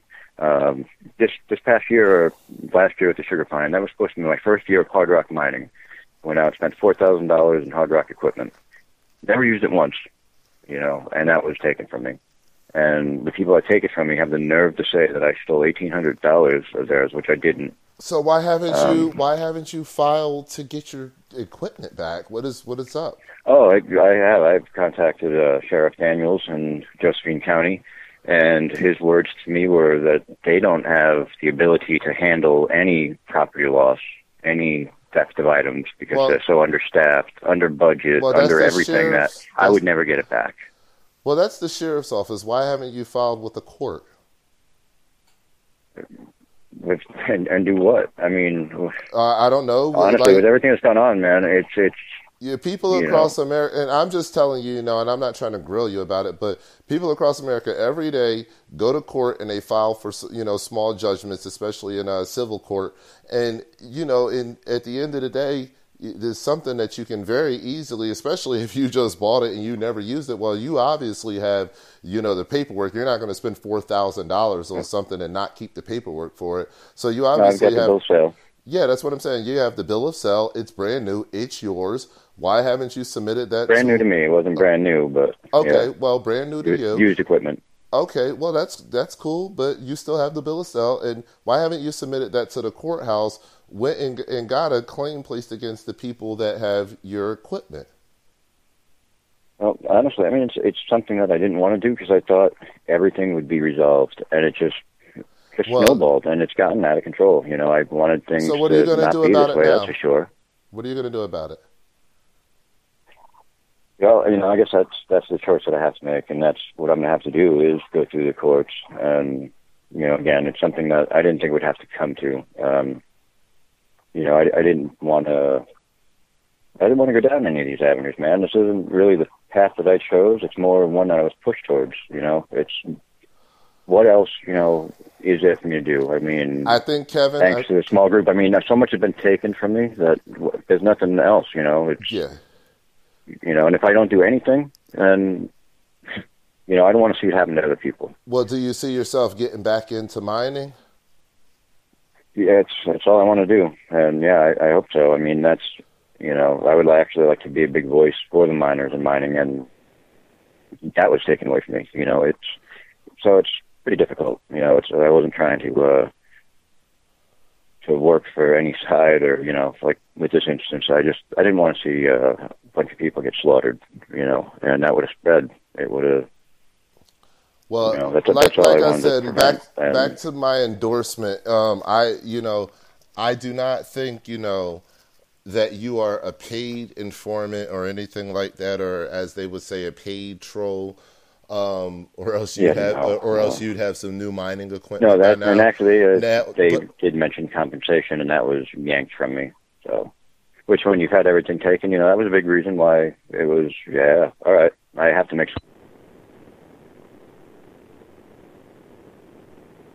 Are you there? Wow, that is interesting. I think he just said they did mention compensation, and that was yanked from me. Let's try to get him back on the line. You guys hold tight with me 1 second here. Let me see what I can actually do. That was a very interesting moment. I'm sure you'll all agree with me. Give me 1 second here, guys. We're going to try to bring that back up and see if we can get him back on here.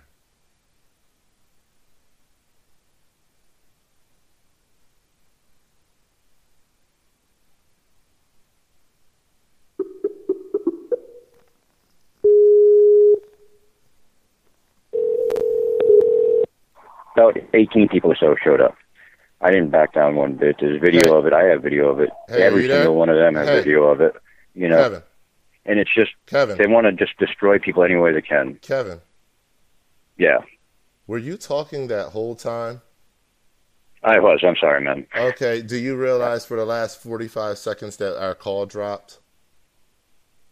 No, not at all. Okay. The last thing that you left off saying that I heard was something about them offering money or something like that, or something that you turned down or whatever it was.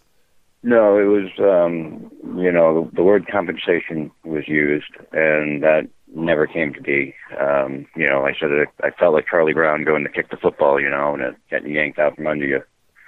Oh, and do you, how much, when they say compensation, do they mean compensation as far as reimbursement compensation, like for traveling expenses, or compensation for actions committed? I have no idea. It never went further than that. And like I said, there was yanked right out from under me. Anyways, it was. And that's your JTTF point of contact. Yes. Yeah. Okay. So this is what I say to that, because I have to respond to that comment. This is going to make you mad, actually, and it may make you a little bit mad. It might surprise you, man. I understand how everything looks, how everything is, but we're going to open up the conversation after that so that you could talk to other people and stuff like that. So you guys that are listening in right now, the phone lines will be open in 1 second. I just want to comment on what you just said. I gave you that endorsement as far as not being a paid troll because, hey, quite frankly, I hadn't heard anything up until that point in the conversation, which would suggest that anything like that was really going on. And to me, I'm gonna just give to you, and I still feel the same way, but I have to put something else on it now. I'm gonna give to you my assessment. I feel like you did get taken advantage of. You did. You really did get taken advantage of, and it was very easy for them to take advantage of you because you didn't really have a particular allegiance, if you will. So folks that are like that they don't really, and I'm not saying that you don't care about one side or anything like that, but you weren't like some of the people that are out there as activists. Some of the people that are out there as activists, they're what side they're on. So you weren't like one of those type of people. So it was very easy to take advantage of you. Now, in taking advantage of you, for some reason, I don't know why you never said, you never really said stop or no. I would have said no if they would have asked me to go and check in on that situation. Now, I'm going to tell you why I would have said no based off of what you just said. You have to understand that what you just said you're probably going to regret that for the rest of your life. And I'm going to tell you why. Well, now, I'm going to tell you why. I'm not here to hide stuff, right? I want people to know, what happened, the truth of it, and I'm It's going going to to piss tell you people off on why. both sides, you know? I'm going to tell you why, though. I'm going to tell you why. And because I really don't think you understand why. And I think that this is more than just a gotcha interview or anything like that. Um, that may be classified as a gotcha moment, but it certainly wasn't it brought out to be that way. So that's why I want to explain this to you. What I think, honestly, what I think you don't get is anytime you are in cooperation with anybody that represents a federal entity, whether it be in an organizational capacity or whether in an official capacity, and the term compensation comes into play for committing acts against a group of people who are righteously standing for their rights. That in turn there is no other word for it except for informant. Now, based on your own words of what you just said, they slipped the rug out from under you and you didn't have good feelings about that. So with that being said, is you did kind of expect to be compensated for it, but you weren't compensated for it. Now, do you get what everybody is saying? Because you're standing in your shoes and you're looking at it Yep. a certain way as if Yep. it's okay, but everybody else, okay, let me just put it to you like this. If, Well, I understand what you're saying. You don't have to put it other ways. I mean, okay, when the word compensation was used, I was already out there. So compensation to me would have been fill my freaking gas tank, pay for my hotel. As if you're doing anybody a favor or doing this. And the context that I was out there and how it was laid out to me was just all about peace. It was, do they want violence or not? And okay, again, I stand for that. I understand what I'm saying. I know what I'm saying, and okay, I want people to understand how it was put to me. And I understand, and I see, more so now that they absolutely lie. I don't think they wanted violence, though. I honestly don't, and that's just from my experiences of the tone that was taken with me, how it was portrayed, and I hope it wasn't. It's my whole thing was it's. Again, like you said, a double-edged sword. I mean, if anything escalated more than it was, how many lives would have been lost? And again, these are the people that are going to be mad at me. It's, I didn't want to see that happen. okay. It's, yeah. I mean, well, this is what there I needs to want be to do. change. I want to Ranchers get think. screwed, miners get screwed. There's other ways, other means to go first. All right. Well, what I want to do is I want to personally thank you. I'm going to I won't put in any more input from what I've already said. You've said what you've had to say. I've said what I've had to say. And I think that was just a very interesting closing that we just had.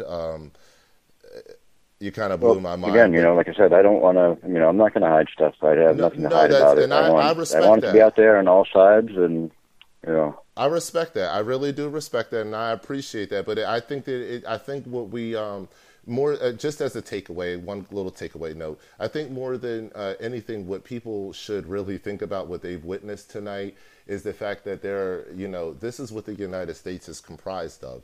It's comprised of different minds. It's comprised of minds of people who may not think like you and may not see the world as you do, and it's not to say, and Kevin, I'm going to be honest with you, this is not necessarily an endorsement for you, but this is really just the truth of the situation.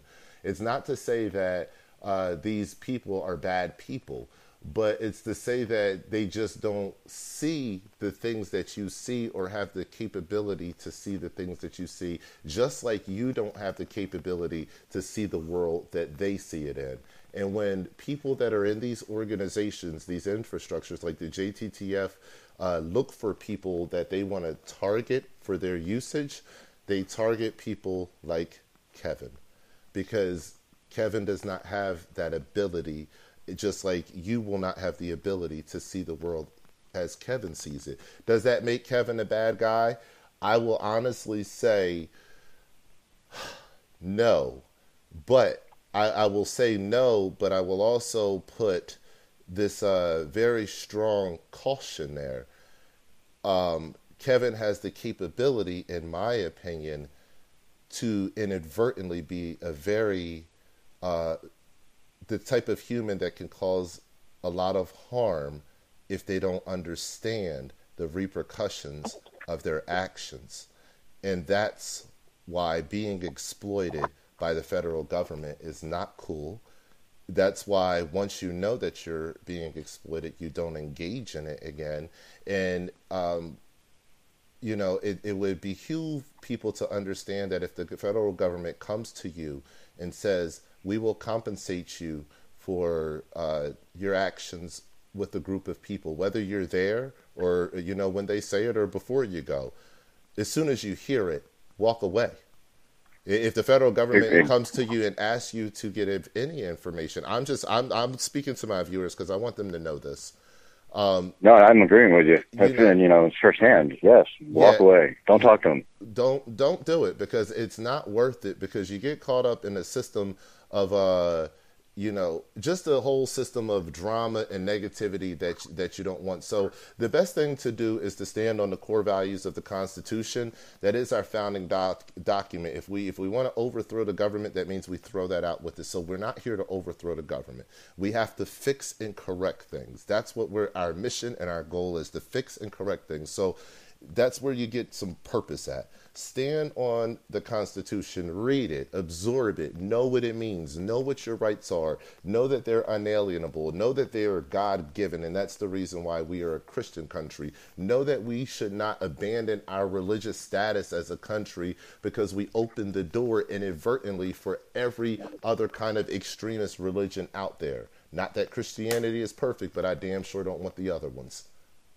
So, and I'd like to say, exactly what you're saying there. To a point, the fact that I am speaking out about it and saying things, and again, I don't consider myself a stupid person. I do understand what I'm saying. I understand how certain people are going to take it, and I understand it's not going to be popular on either side of, with a lot of people. The fact that I am still saying it and telling you firsthand how it's been should say which side I'm more on and I'm not, It's, the end game could be the same. What I want to see happen, and others could be the same, but the path could be different. I think that's where the disconnect is. Yeah, I don't know. Like I said, I as a person, maybe I don't know. Maybe I would sit down and have a beer with you, because you're just a very interesting person. But as a trusted friend, I would be very nervous about that, because your decision-making capabilities regarding situations that are so important like this, I've just never seen anything like it before. And I'm trying to be as nice as I can, because I'm not going to lie to you. If I'm probably feeling the energy of some of my people that are out there, they're flying off the handle right now. They want me to cuss at you. They want me to say things to you. And I'm sure you understand it and you get it. And I'm not going to do it. But at the end of the day, I am going to try to play the most humble part of myself by saying, I have to disagree with you on a lot of positions, but it's just that we see the world through different eyes. And like I said earlier, that's okay to see the world through different eyes, but it becomes dangerous when you don't know how you're being used. So with that being said, I want to go ahead and open up the line. Guys, if you want to call in and ask Kevin Preusse some questions, don't call him Kevin Preusse, because that is not his name. He is not a Prius. His name is Kevin Preusse. We have the lines open right now, as a matter of fact. The number is 856-265-0705. Once you call in, you will be live. I will be monitoring the calls. If you call in for any kind of drama or to just be a troll, I am going to shut you down. Okay, we have the first call in. Let's try to answer this. Hold on one second. Hello? Hello? Hello? Hello? Hey, who's this? Hey, this is Brandon.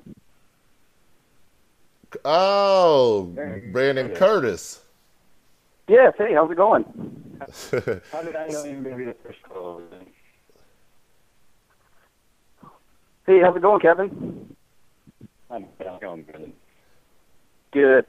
Hey, I just want to get a few things for clarification, and I know you and I have chatted a little bit and tried to kind of calm the waves down, correct?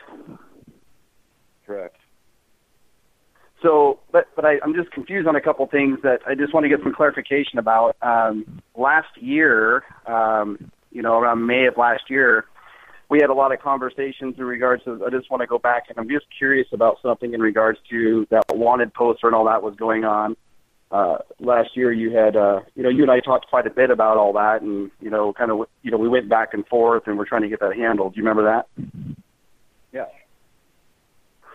So, you confided in me that, I guess I'm confused, because you confided in me that you had taken that money from the miners and that you were working out a payment plan to pay Rick back, and you sent me that in messages. So I guess I'm confused. Because no confusion, Brandon. Like I said, Hold on, Kevin. You're breaking up real bad. Can you is there a way that you can get closer to your phone or turn it up and maybe get yourself in a good spot? Yeah, how's that? Is that better? Not too much, but go ahead. We're gonna go ahead and try to put you through anyway. I'll try to turn you up while you're talking. Go ahead. Okay. There should be no confusion. Brandon. Because I also told you that when you first went up, I was blindsided by that. Mr. Price would not speak to me. So, yeah, I did say that to buy some time. And I admitted that. I told that to you. I told that to Joseph. And I thought you would be the person that would have, wanted to see everything or would see everything. And it didn't happen. I will say, yeah, there was one time where we were going to meet, and I didn't go. And again, that was right at the very beginning of it. And I guess right to me or going on my phone making threat after threat. So I didn't feel comfortable meeting you. I mean, and it was nothing personal. But when I'm told by, you that it's just going to be meet up, I didn't believe it. Because everything before that had been just with groups of people. I wasn't going to put myself into that position and explain that to you. Well, I guess I'm still confused because you had befriended me last year, and we talked back and forth, and we talked about mining, and we talked about the process and a lot of different things in Oregon. Because I was trying to get an understanding of mining, and so I talked to you, and I talked to Kirby back then as well, and you had confided me with these things, and you had said that you had taken the money, and there was something involved with your ex-girlfriend or girlfriend who had taken the money, and you had worked out some, I guess I'm looking at the screenshot now. It said that you had reached an agreement with Rick, the miner, and you were going to uphold that on your end. And you also had mentioned here that you were going to make a point to, I'm going to refund everyone their money. So if you didn't take any money, why were you making arrangements to refund it? I guess I'm confused. And when you get out from there's two Brandon, I think both ways. I do recall our conversations when you contacted me asking me what places to mine and go. I do believe that was the time around your company changing name and all the little drama that you're involved in. So that's a double-edged sword there on who people want to believe. Because I have screenshots as well of everything. I know that. Well, I'm not. Well, hold on. This is just between you and I. This isn't organizations or people. This is just and I'll provide Sharad the screenshot to put up with his link because this is just concerning to me because this was a conversation between you and I, two adults, no organizations. There's no talk about organizations in these conversations. It was just you and I talking. And you were going through this with me because I had asked you straight out about it, and you had confided in it. You put it right here in writing that you had taken, the money was taken and it wasn't given to the miners. You made a payment arrangements to pay that back, and that you had made an agreement with Rick the miner. So I guess I'm confused. It's not a matter of believing everything out there. Don't spin this. I'm asking for a direct answer. Why did you admit to taking the money last year, and now you're saying it didn't happen, which I have in writing? Rick the miner is going to see my side of it. And when that happened, Joseph Rice would not allow that. We were not able to speak again.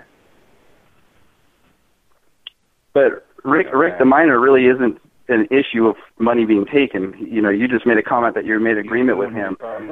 Where's the money?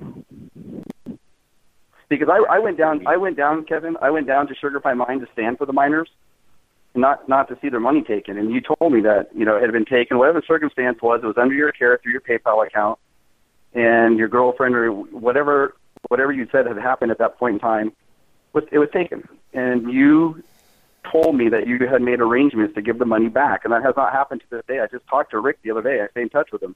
It has not happened to this day.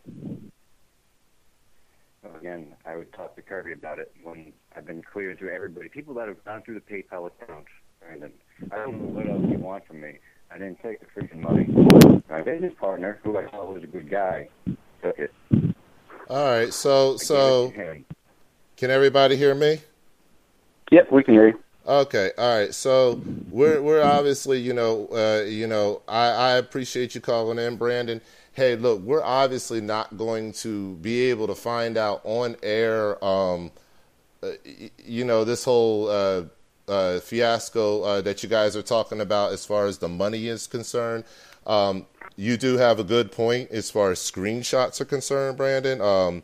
So I guess what it's going to boil down to is this, because we can go back and forth all day, but I know I have some place to be. I want to go ahead and get out tonight, and I want to do a couple more calls. So what I would like to do is this. Brandon, you send me those screenshots. We'll go ahead and get those, uploaded if it's anything that you're talking about in those screenshots. Also, as far as you're concerned, Kevin, make sure that you send me your information, and like you promised here on air already, upload your information that's going to exonerate you from the whole situation. And I guess what we can kind of do is put this information out in public and allow the people to decide what they're looking at. I'm not going to touch it in any kind of way. I'm not going to finagle with anybody's pictures. I'm not going to do any of that kind of stuff. But once you send it over, I'll put it all in the same article, all in the same video, and we can go over it that way and do it that way. How does that sound on both sides? That sounds good to me. Okay. Can I touch on the Burns, Oregon thing real quick, Sherrod? Yeah, sure. Go ahead. That's absolutely yeah, let's fine. move past the Oregon thing. That's old. I do want to get to Burns, Oregon. Kevin had admitted to me that he was compensated by a paycheck by the Joint Terrorism Task Force. I think we've established that. But I have a question. Bring it up, and I would say, Kevin, you said you went for revenge, right? What's that, Brandon? You said you went over to Burns for revenge? Yeah, I didn't say that was the only reason. And I said it was a factor in it, not revenge. But I've been wrong, Brandon. And like I said, I counted on you to be the person that would say, yeah, let me see your side of it. You never did, but yet you go on YouTube and spout off about due process, but you refuse me mine because it would hurt you guys. So let me ask you a question, and I put this out there on behalf of all the Patriot community, since I lost a good friend in Burns, Oregon, and Kevin, quite frankly, you didn't have a tiger in that fight. You had, other than revenge. You sent me a text. I'm going to send this to Sherrod. You sent us a text on February 11th, 2016, bragging. You sent this text with a photo of Lavoy Finnick and my friend's memorial site, and you said what an honor it was for you to watch your friends blow Lavoy Finnick's head off. Why would you send something like that? I never sent anything. Because that ties into the revenge thing very well. Brandon, I never sent you a damn thing like that, ever. Well, we have the screenshots. We'll get that over to Sherrod to put up there with the rest of the stuff. I can make screenshots all day long too, like you obviously do, Brandon. Let's get some phone records. Let's see that one. I'm happy to do that. I'll even go as far as taking a lie detector test, as long as you take one right beside me. Well, when I have our conversations, it's kind of hard to dispute. It'll burn you. It'll burn a lot of you. And you have family members that are, in fact, in New York that work for the FBI. Do you not, Kevin? So you have long ties with the FBI. You've been an informant much longer than you're saying. And I'll leave it at there. And I'm going to leave it with this, and I'm going to hang up and let somebody else call in. Here's the deal, Kevin. A piece of advice for you. When you tell the truth, you never have to remember what you said. You never talk in circles. I don't have to change my name. I don't have to hide from who I am, Brandon, like you do. You're a disgrace to the Patriot organization. You're a scam. You're a fraud. Yeah. I will get you for it, man. I will expose you. And it's coming tonight, man. This is why I haven't done it. You, Joseph Rice, all you fake patriots, you're gonna get exposed, and you're gonna be sorry, man. That's what I tried to avoid. I even offered you a place to go when things got heated. Well, I'm just stating facts, Kevin. You're the one getting upset and threatening. I'm not engaging that with you. So have a nice night, you guys. You're in a situation and you need to hide out. You remember that? Because I have those screenshots, Brandon. Kevin, I'm not gonna stoop to your level of threats. I got enough of those from you on my messenger. I'll make sure Sherrod has everything to post up there. And you're admitting to stealing the money, and you're admitting to paying it back, which you never did. And you want to call me a liar and a fraud. Look who's talking. You went through all this for measly $1,800. And look at the situation you're in. You're sitting there, and you're licking the boot of the FBI. You're licking the boot of the federal government because they dangled a paycheck in front of your face. And who's the sellout? I don't think I need to say anything more. Have a good night. Yeah, Brandon. Ugh. Okay. You there? No, it was no surprise, man. I knew that was going to happen. Okay. So, the line... we got Joseph Rice next or someone? Look, the line is open for whoever wants to call in. I'm going right to the next caller because I was so serious about the fact that I'm not even going to bother to question any of that stuff because I just there's nothing that I can say about anything that you guys just talked about because I'm going to have to see your evidence. I'm going to have to see his evidence.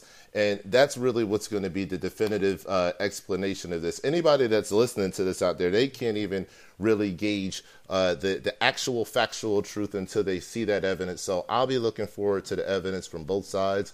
I want to go ahead and move on to the next call, though. And whoever's out there, this is Kevin's night tonight. I'm allowing him to answer whatever he wants to answer, get off his chest, whatever he wants to say.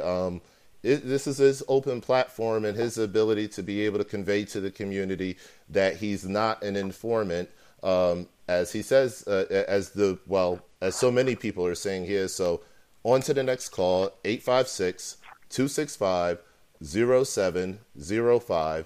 Again, that number is 856-265-0705.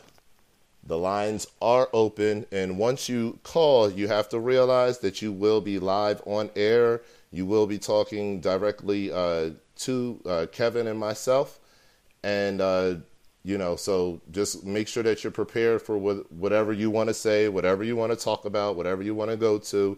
Have it already prepared. And again, we're winding down with time here. I don't have a lot of time left before I actually have to get out this door. But again, the number is 856-265-0705. All right. Looks like somebody just hung up. You can go ahead and call back in.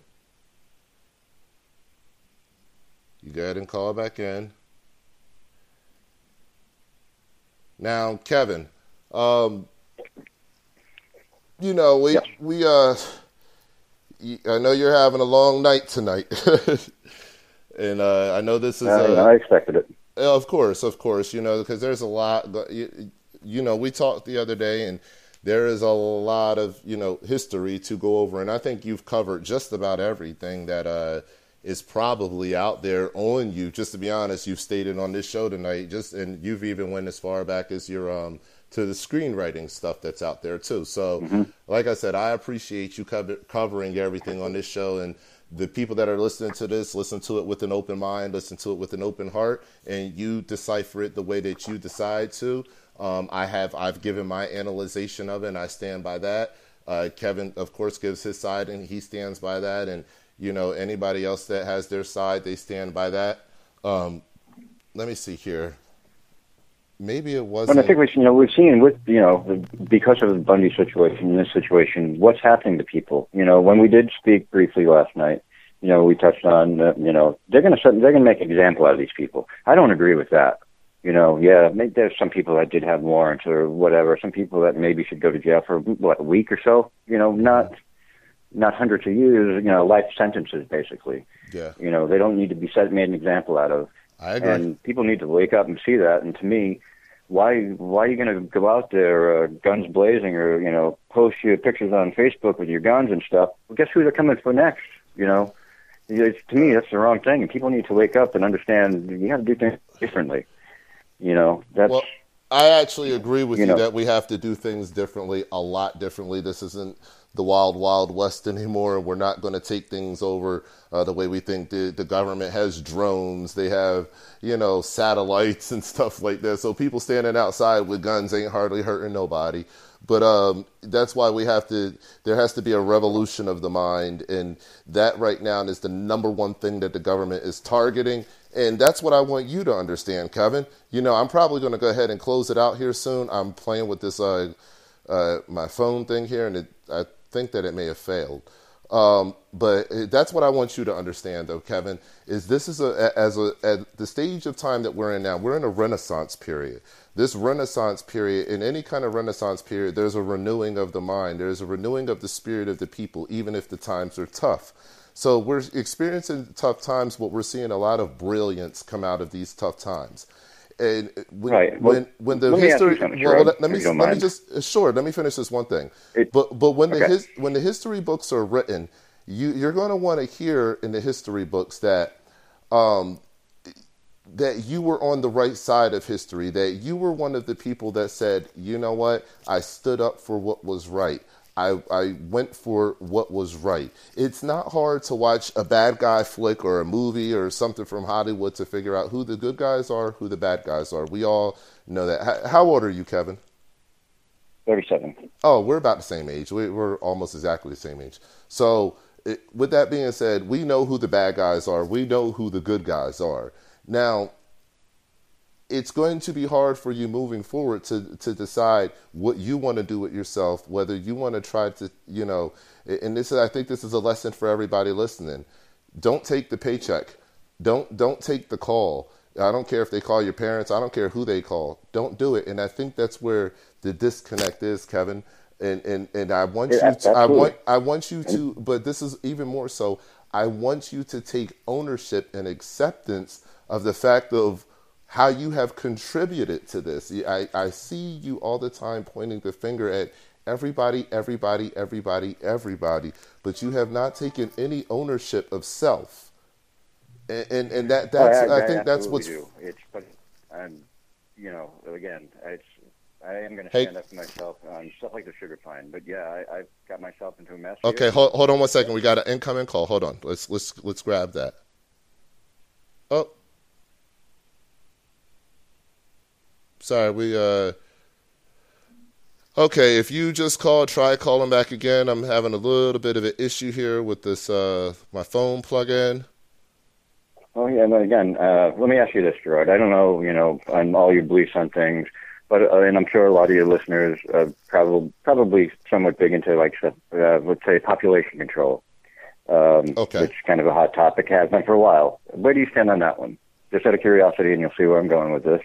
Oh man, population control has a lot to do with what the BLM is doing, and a lot as far as a lot of these land grabs and stuff. We're being sectioned off into areas all over this globe, not just this country, but all over this globe, where they're trying to tear down all gender barriers. They're trying to tear down all racial barriers, and what I mean by those things is, in tearing them down, is not necessarily whoever is on the line. Make sure you hold for 1 second. Let me finish speaking.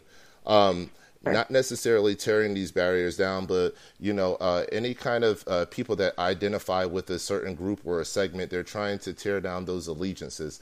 The governments, the corporations, and the organizations that are all working together in a cabal fashion, they're all trying to make sure that the people's allegiances are with them. They're trying to take the eye off of God, whether that be your God if you're in the Muslim culture or whether you're in the Christian culture, but particularly the Christian culture. In the Christian culture, we have something that no other society has. We have the Constitution, and it has our God-given rights that are on it. That's why they're unalienable rights. Now, what they want to do is take those things away. because if they can take those things away, that takes away our allegiances to God. Once the allegiances to God are gone, we will have the allegiance to government. Now, what government wants to do after that is implement a plan, and this is a part of their agenda, where they will minimize the population to make it a workable population where we become nothing more than recycled parts of a system.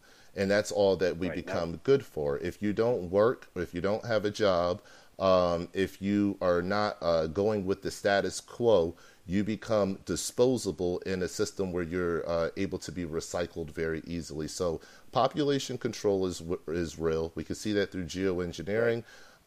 We can see that. Hold on, let me stop you right there, because I do have a point to this, and I agree with you. I think you answered it perfectly, and I'm with you. I thought you wanted the whole spill. I was going to give you the whole spill. If there's a revolution, would it be a revolution or a civil war with the divide that's already in the country? Because to me, you'd have kind of both. And on top of, a possible third world war looming, that seems like an awful quick way to get your population control. That's just my standing. So, it seems like an awful lot of people that are against me are walking right into the trap that they want them to be walking, Oh, yeah, absolutely. Well, that's in their documents. They have that in their documents. I actually have something online called The Army After Next. If people look up the Army After Next series that I have, it's a 3-part series. I show you the documentation that is called The Army After Next documentation, where that is what they want. They want the civil divides to happen. That's why they place informants in positions to get information for civil divides. What I want you to look into, Kevin, is I want you to look up a guy. His name is Darthard Perry. Okay, Darthard Perry was back in the 50s and 60s, and when the Black liberty activists back then, where they were fighting for their liberation, they were fighting for liberty, they were fighting for rights. Darthard Perry was sent on the scene, and he was a cool brother. He was a real laid-back cat. He was socially adequate. Had all the functions that you would need at that time to survive in that kind of eclectic community and that vibe during that time. So when they put him on the scene, he blended right in perfectly, But then he came out eventually and he said, I've been working for the FBI for all these years. And he had blended into every organization and every activist community that was out there. And he had done the things that they were doing and promoting in the marches and the protests and everything like that. And the whole time he was receiving paychecks from the FBI for returning information. I want you to look up who Darthard Perry is and how detrimental he was to the civil rights movement and how the civil rights movement was killed off during that time frame and how the government infiltrated that situation. I believe your knowledge on that situation, on Darthard Perry's situation, will help you to identify with not only what you've been through, but what you probably shouldn't continue in the future to do. I don't know whatever happened to Darthard Perry, but I can tell you this. For a very long time, he was not liked. And if that's indicative of anything, when we talked and you told me about that shot that was taken at your vehicle, I will say this. My prayer is this, because I wish no malice and no hurt on any man. My prayer is this, that no one does anything to harm you or anybody that you love. But I would say this, you have to start looking outside of yourself, and you have to start realizing that this is not a game. You cannot go up there accepting a paycheck to get, to go monitor people. That is not called goodwill. I was already out there when that was mentioned to me, and that was the point of, even bringing it up. I understand, brother, but do you understand how bad it sounds? Do you understand how terrible that sounds? Yeah, I do, but that's what you just said. People need to understand if they ever call or ask, just look the other way. Okay. Run the other direction. Fair enough. So we have a caller on. Caller, go ahead and state your name.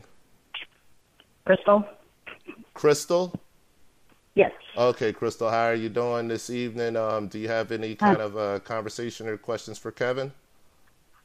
I'm doing good, and I do actually. So with pretty much no disrespect meant, but is this his get-rich-quick scheme, or but he didn't get paid? I'm just kind of trying to figure out why he did it, I guess. And it's kind of, he beats around the bush, and it doesn't, quick, brief, Why did you decide to go out there and do this? Well, and so I'm not trying to beat around the bush. If it seems that way, I apologize. It's, I did it because of, again, the fear of there being massive bloodshed. And let's face it, I mean, that's almost what a small element of both sides wanted. And, that would spread, at least in my eyes. It would have the potential to spread. And both sides wanted that. What would you do in that position? Don't remember either side saying that that's what they wanted. Especially Anon and his group. They specifically said that they didn't want that, but go ahead. I didn't mention anybody's name. I said... Yeah, but you said both sides. There's two sides. I said small elements within both sides. Not both sides. Okay. Small elements within. And, okay. Let's face it, that's the way it looked. And that's the way it probably was. I didn't want to see any of that. To me, it was, I do believe there needs to be change. But the means that were taken, the avenue that was taken, I didn't really agree with it. Everything to me seemed like a giant setup. And that's not fair to anybody. It's not going to make any positive change. So far, everything that's happening, it's not for, making things better, any positive outcome. It's hurting. It's hurting the Patriot movement as a whole. It's hurting people as a whole, and we're just getting slapped around. What would happen, if people would raise up and have a revolution, what would happen? I know a lot of people say, oh, well, the military's going to, most of them will. So what side are you on? Are you on the Patriot side or are you on the Fed side? I'm not on the Fed side, for sure. But I'm not on the side of any patriots that wants to just jump to a revolution. I don't believe in that. Well, yeah. But... I believe there needs to be change. There needs to be discussions. There needs to be a larger group of people, or, the country as a whole needs to get together and be one voice. Not, we got to stop letting everybody get split and in different factions, and that's got to stop. We got to come together. But fake people interjecting themselves in it and not being true is what hurts. I understand that, and I witnessed it firsthand. I did. And you were, but hold up, with all respect, but you were that. You were fake, and you interjected yourself, and that's where the problem... I mean, I'm not saying that you're the problem in this, but that's what... everybody needs to be real and say what they're there for and quit hiding behind false pretenses, I guess. Well, I don't see it that way at all. I mean, I try to stop... That would be another problem. Stop saying, what good did it come? What good came out of you being there, I guess? In the long run, probably none. I don't know. Was it worth it? I ask myself almost every day, why was I there? Why was I even asked? It's, yeah, because it doesn't seem like much was accomplished.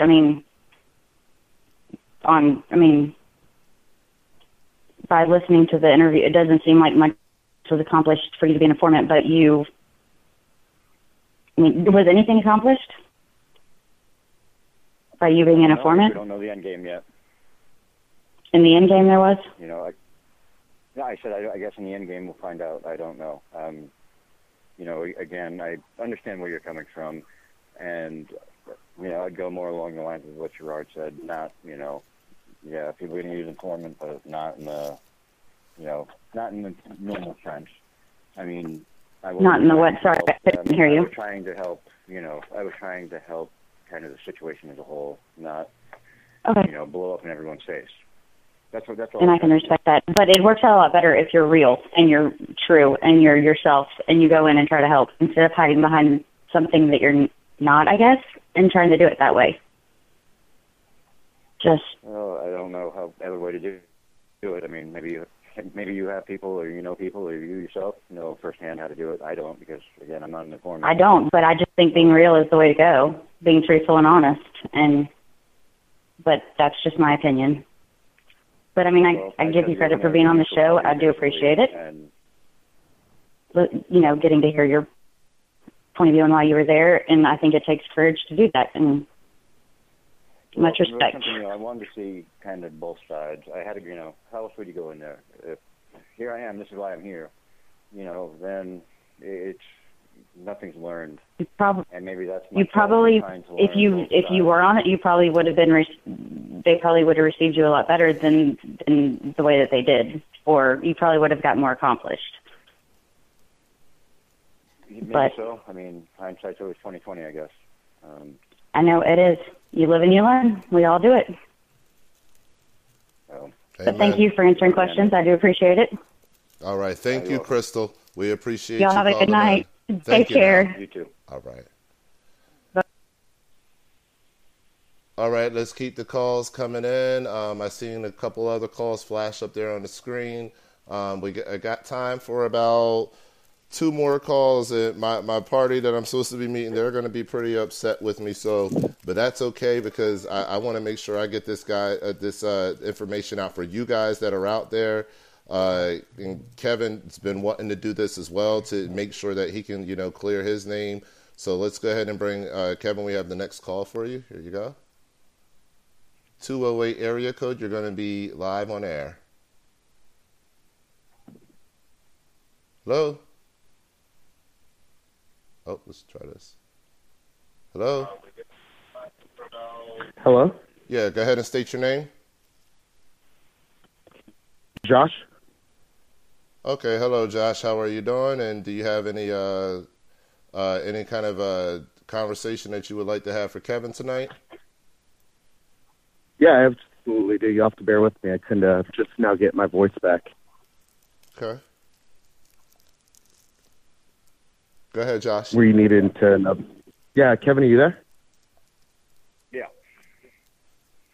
Hey, Kevin, I have a couple quick questions for the previous lady on the phone.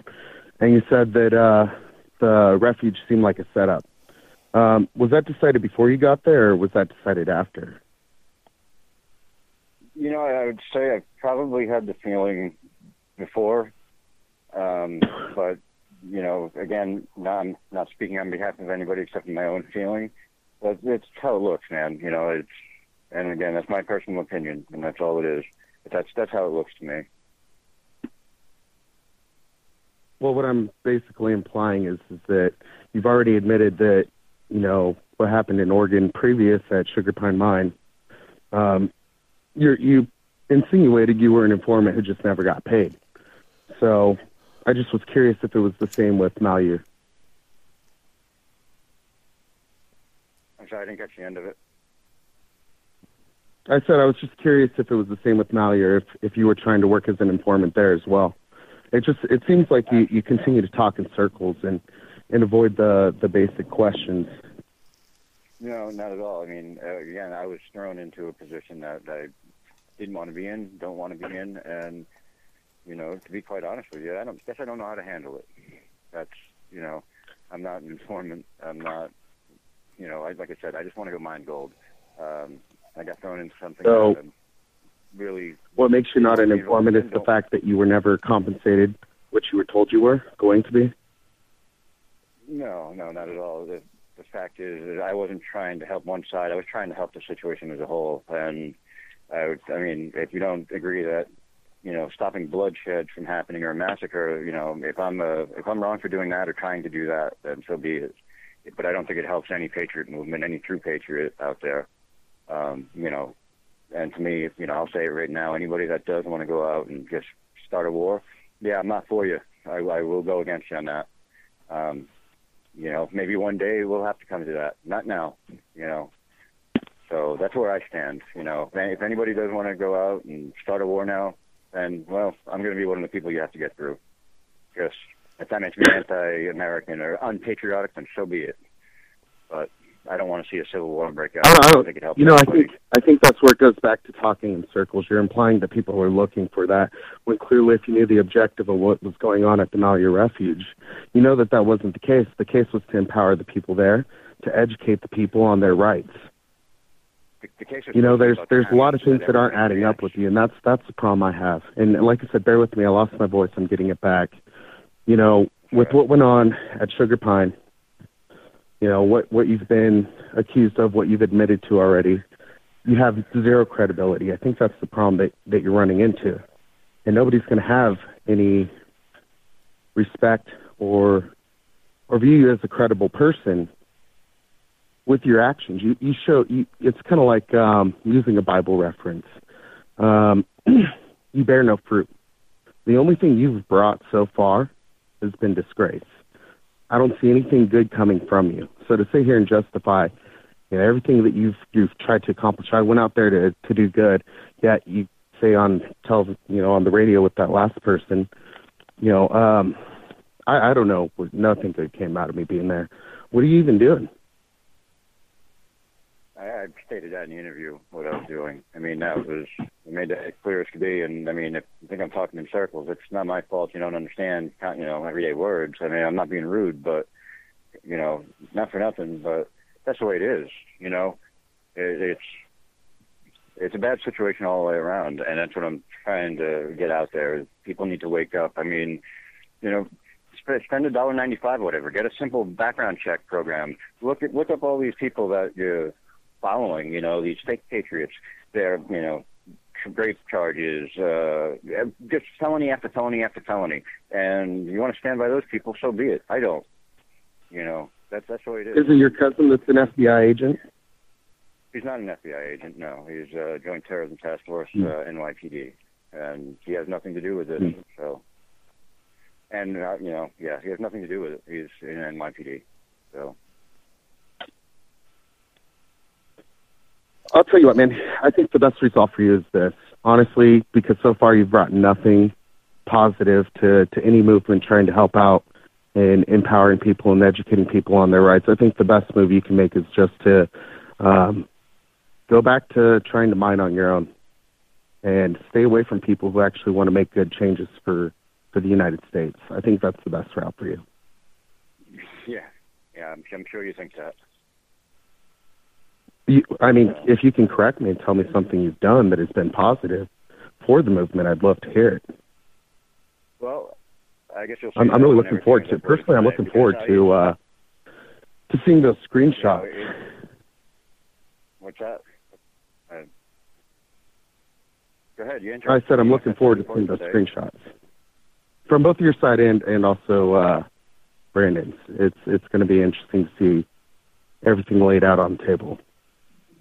So that's really it. I think that you should kind of, reflect and think about that. Just, if you're wasting your time, because it sounds like either one of two things.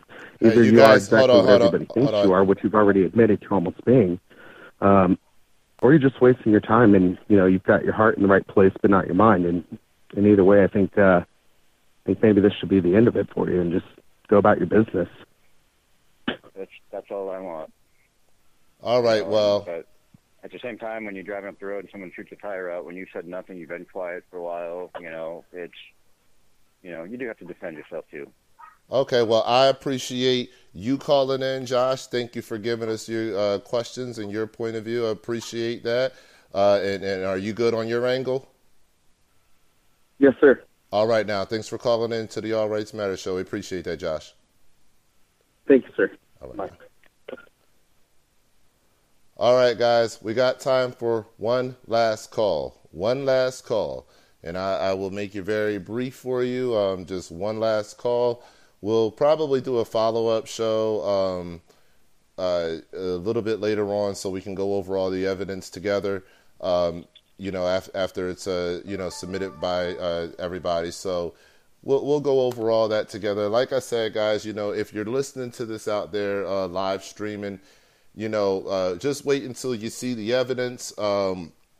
It's very easy to listen to stuff and to develop opinions based off of what you're listening to. I would say that I believe that a few things have been uncovered here tonight in this interview, and their opinions can be made off of those things that were uncovered. But I'd say to get the full spectrum of the truth, let's wait until, as Kevin promised, and I'm sure he'll hold true to that because he's been good through this whole situation, so I have no reason to believe that he's lying to us or anything like that. But as Kevin promised, he's going to submit his information.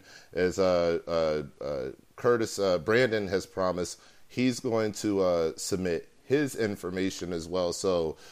Kevin Preusse, Kevin Kevin Preusse, Brandon Curtis, they're both going to submit their information. We'll go over all that. That's a non-issue at this point. The number is 856-265-0705.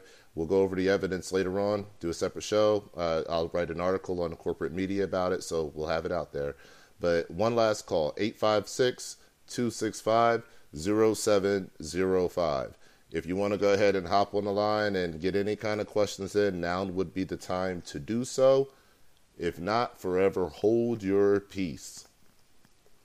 And, Sherrod, it's almost like, I have to go with everything that people in the Patriot movement believe in. You're not allowed to stray or have your own opinions on certain, incidents. It's, that's a big problem for me.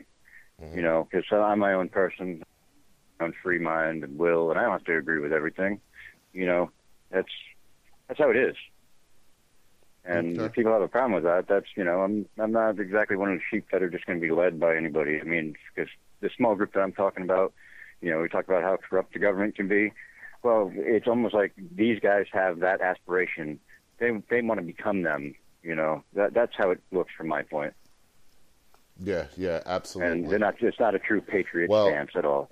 Well, I don't want to. I'm out of the conversation at this point, so that's what I'm saying. I absolutely just agree to not agree to anything anymore because I want the audience at this point. I've already given my analyzation of everything, and I appreciate your contributions that you're putting into, but I just want to make sure that the audience, because I've been hearing, from folks that they just been wanting to talk to you, been wanting to ask you questions, and been wanting this interview since we had talked about it a month ago.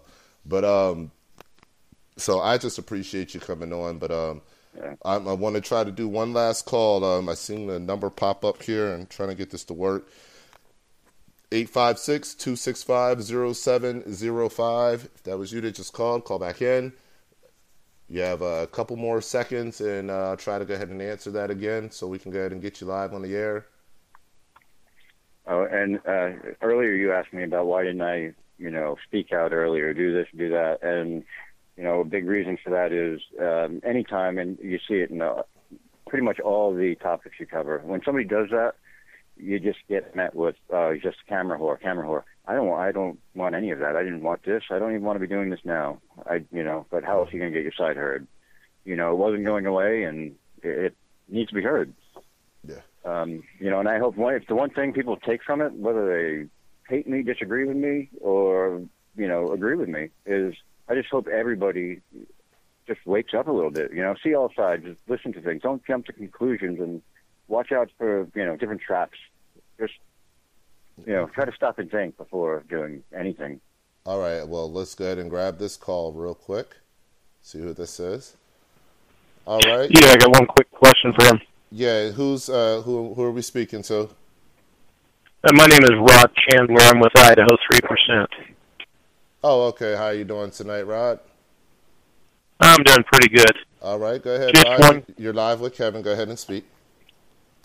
Just one quick question. Where do you draw the line between a paycheck and what's right? I understand you say you didn't get paid, but you still were planning to take a paycheck. So where do you draw the line between a paycheck and the right thing to do? No. Like I had said, I was already out there when that was even mentioned to me. It's not about that, and it's not against Patriot movement at all. It's I've taken the unpopular stance of calling BS where I see it. And what else am I supposed to do? I mean, to me, I don't know why more people don't. It's just because it's the unpopular thing to do. I mean, I'll tell you one thing. I've witnessed a lot recently, being out in places where I have seen more of both sides. It's just corruption is idiots on both sides. That's one thing I've realized. And with everything going on, it's really hard, man. It's hard to know, who's doing things for the right reasons and the wrong reasons. And again, this isn't about Patriot movement. It's not about 3%, not about Idaho 3%. It's just certain individuals. And I'll say it's not even about Brandon Roy as much as it's being made out to be.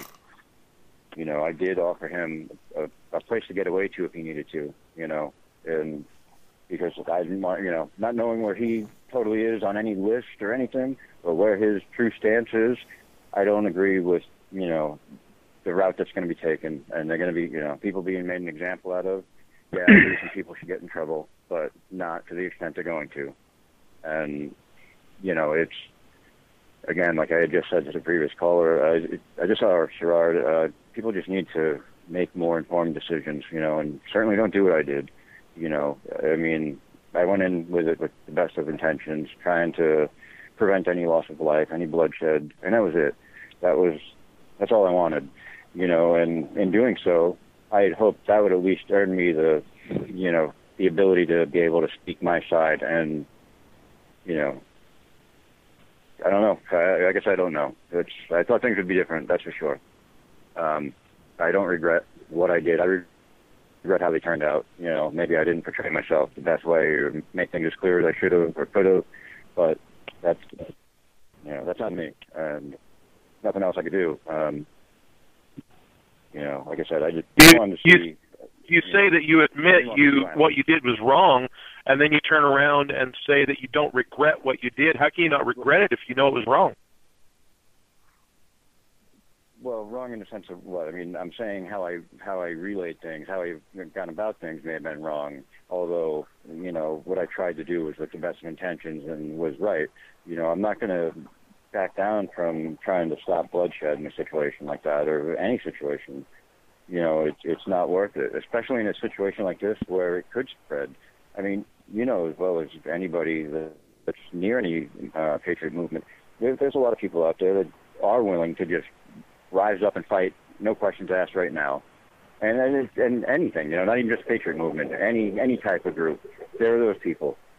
And to me, that hurts everybody. It helped us how? We wouldn't win, that's for sure. And anybody that thinks, well, we can just rise up against the government tomorrow, overthrow them, and win, they're cuckoo. It's impossible.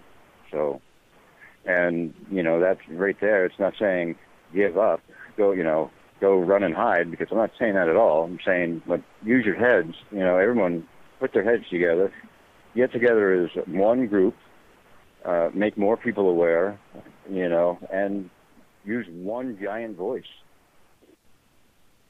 One giant voice to stand up for the Constitution against the corruption. It's that simple. Sherrod, I love your show. I love you, man. Thank you for doing what you do. I appreciate your time letting me on the show tonight. Have a great night. All right. Thank you, Rod. Thanks for calling in. You have yourself a great night. All right, guys. That's it for the callers for tonight.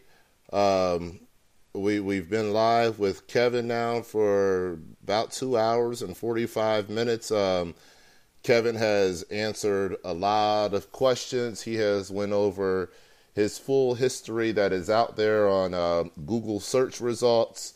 Now the only thing that's left to do is, to get, of course, the evidence that he's going to be submitting tonight.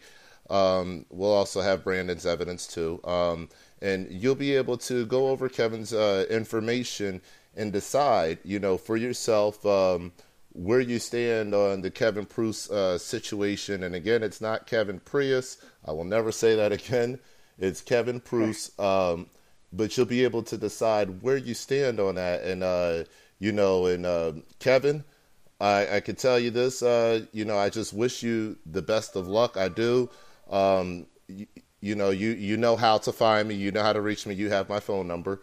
So, Yep, I'll make sure that once this is rendered out and once everything is up and once you submit your links and your information to me tonight, that you get a copy of all this so you can go over it so that you can see I didn't edit any of it in any kind of way, and that I was fair in putting your links in the description below this video. I want you to know that we're going to be fair at every juncture of the way, and that we're only going to base our opinions based off of, what you've pretty much said here tonight and the evidence that you're going to present by the morning time. Is that fair? Absolutely. Okay. So with that being said, Thank you. Thank you for coming on. Thank you for giving us your time. Thank you for, clarifying things. I guess you could say if things were clarified for some folks that had questions. I'm sure there'll be new questions, but like I said, we'll cover all of that at a later date. And again, Kevin, do you have anything that you'd like to go ahead and briefly close out with, before I go ahead and shut everything down? Yeah, I mean, I would just like to reiterate and ask people, to just read what gets put out there. Don't do that prejudgment, he's a liar. This is said. Can't believe everything you read on the internet, especially since, anybody that speaks out against me, I wasn't the type of person that went out there and just made up stuff and did it to them. And at times it would be nice to, I wanted to, but I've seen the effects of what it does. And I would never do that to a person, just to cause those lives and the problems it causes. It's horrible. And, my only end game in this is just trying to wake people up. There's a lot of stuff that I'm going to release that I don't want to. From the bottom of my heart, I don't want to. It's going to hurt some people, and, so be it. Enough is enough. People need to see the truth, and, I'm sure they'll be shocked at some of the people that they're going to discover is actually, worse than, they're not exactly informants, but actual paid agents, and again, it is what it is, man. It's not popular by either side, what I'm going to do, but so be it. All right. Well, we know right now you were just fulfilling the role of Mr. Unpopularity anyway, so... It is. In the end, hopefully it's worth it, man. Hopefully people understand, and at least people say, "Wow, I don't want to do what that freaking guy did."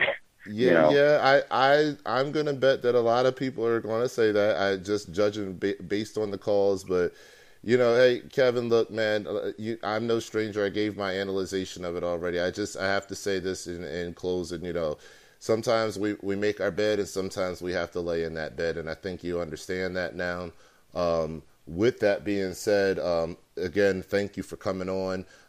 If there's anything that comes out of this as far as the evidence and stuff is concerned, I'm not going to close the door for you doing a second show on the All Rights Matter show. You are welcome to come back to do a second show after this evidence is submitted, and we can go over that evidence, and you're welcome to speak on behalf of that in case there's any questions about it, okay?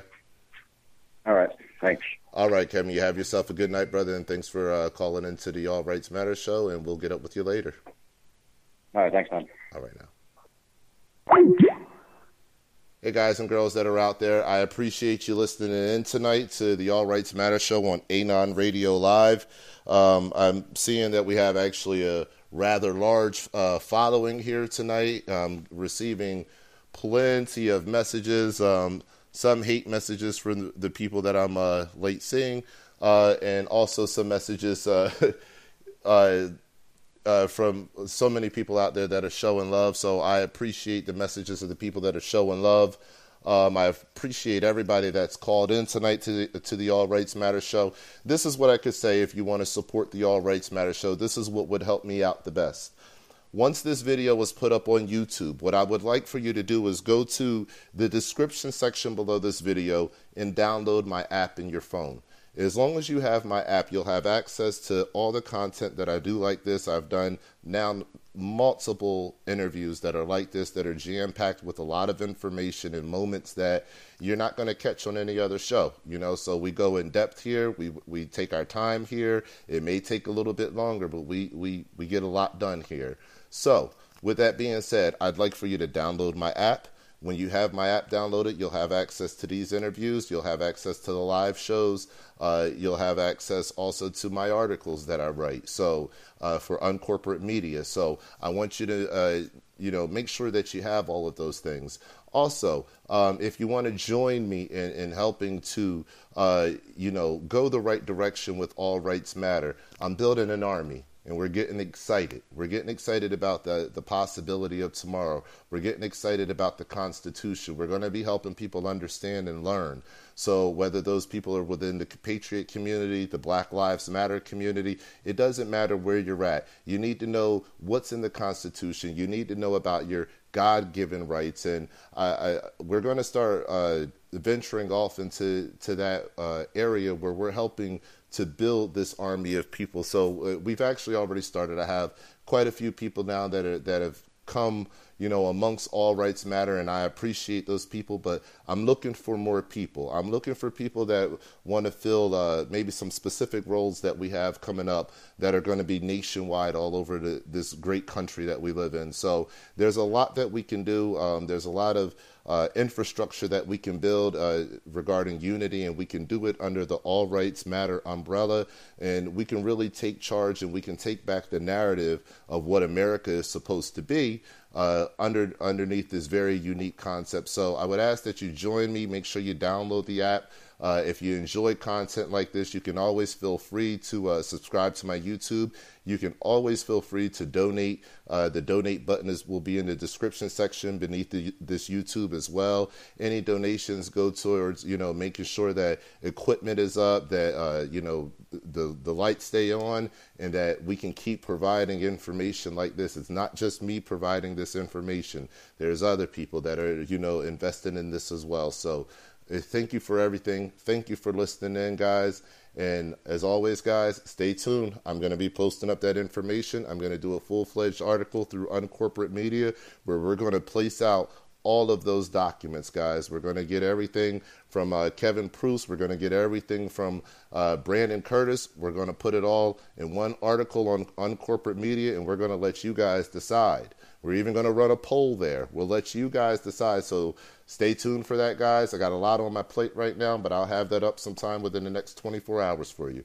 All right, guys, as always, thanks for listening to the All Rights Matter show on Anon Radio Live. Stay alert, stay alive.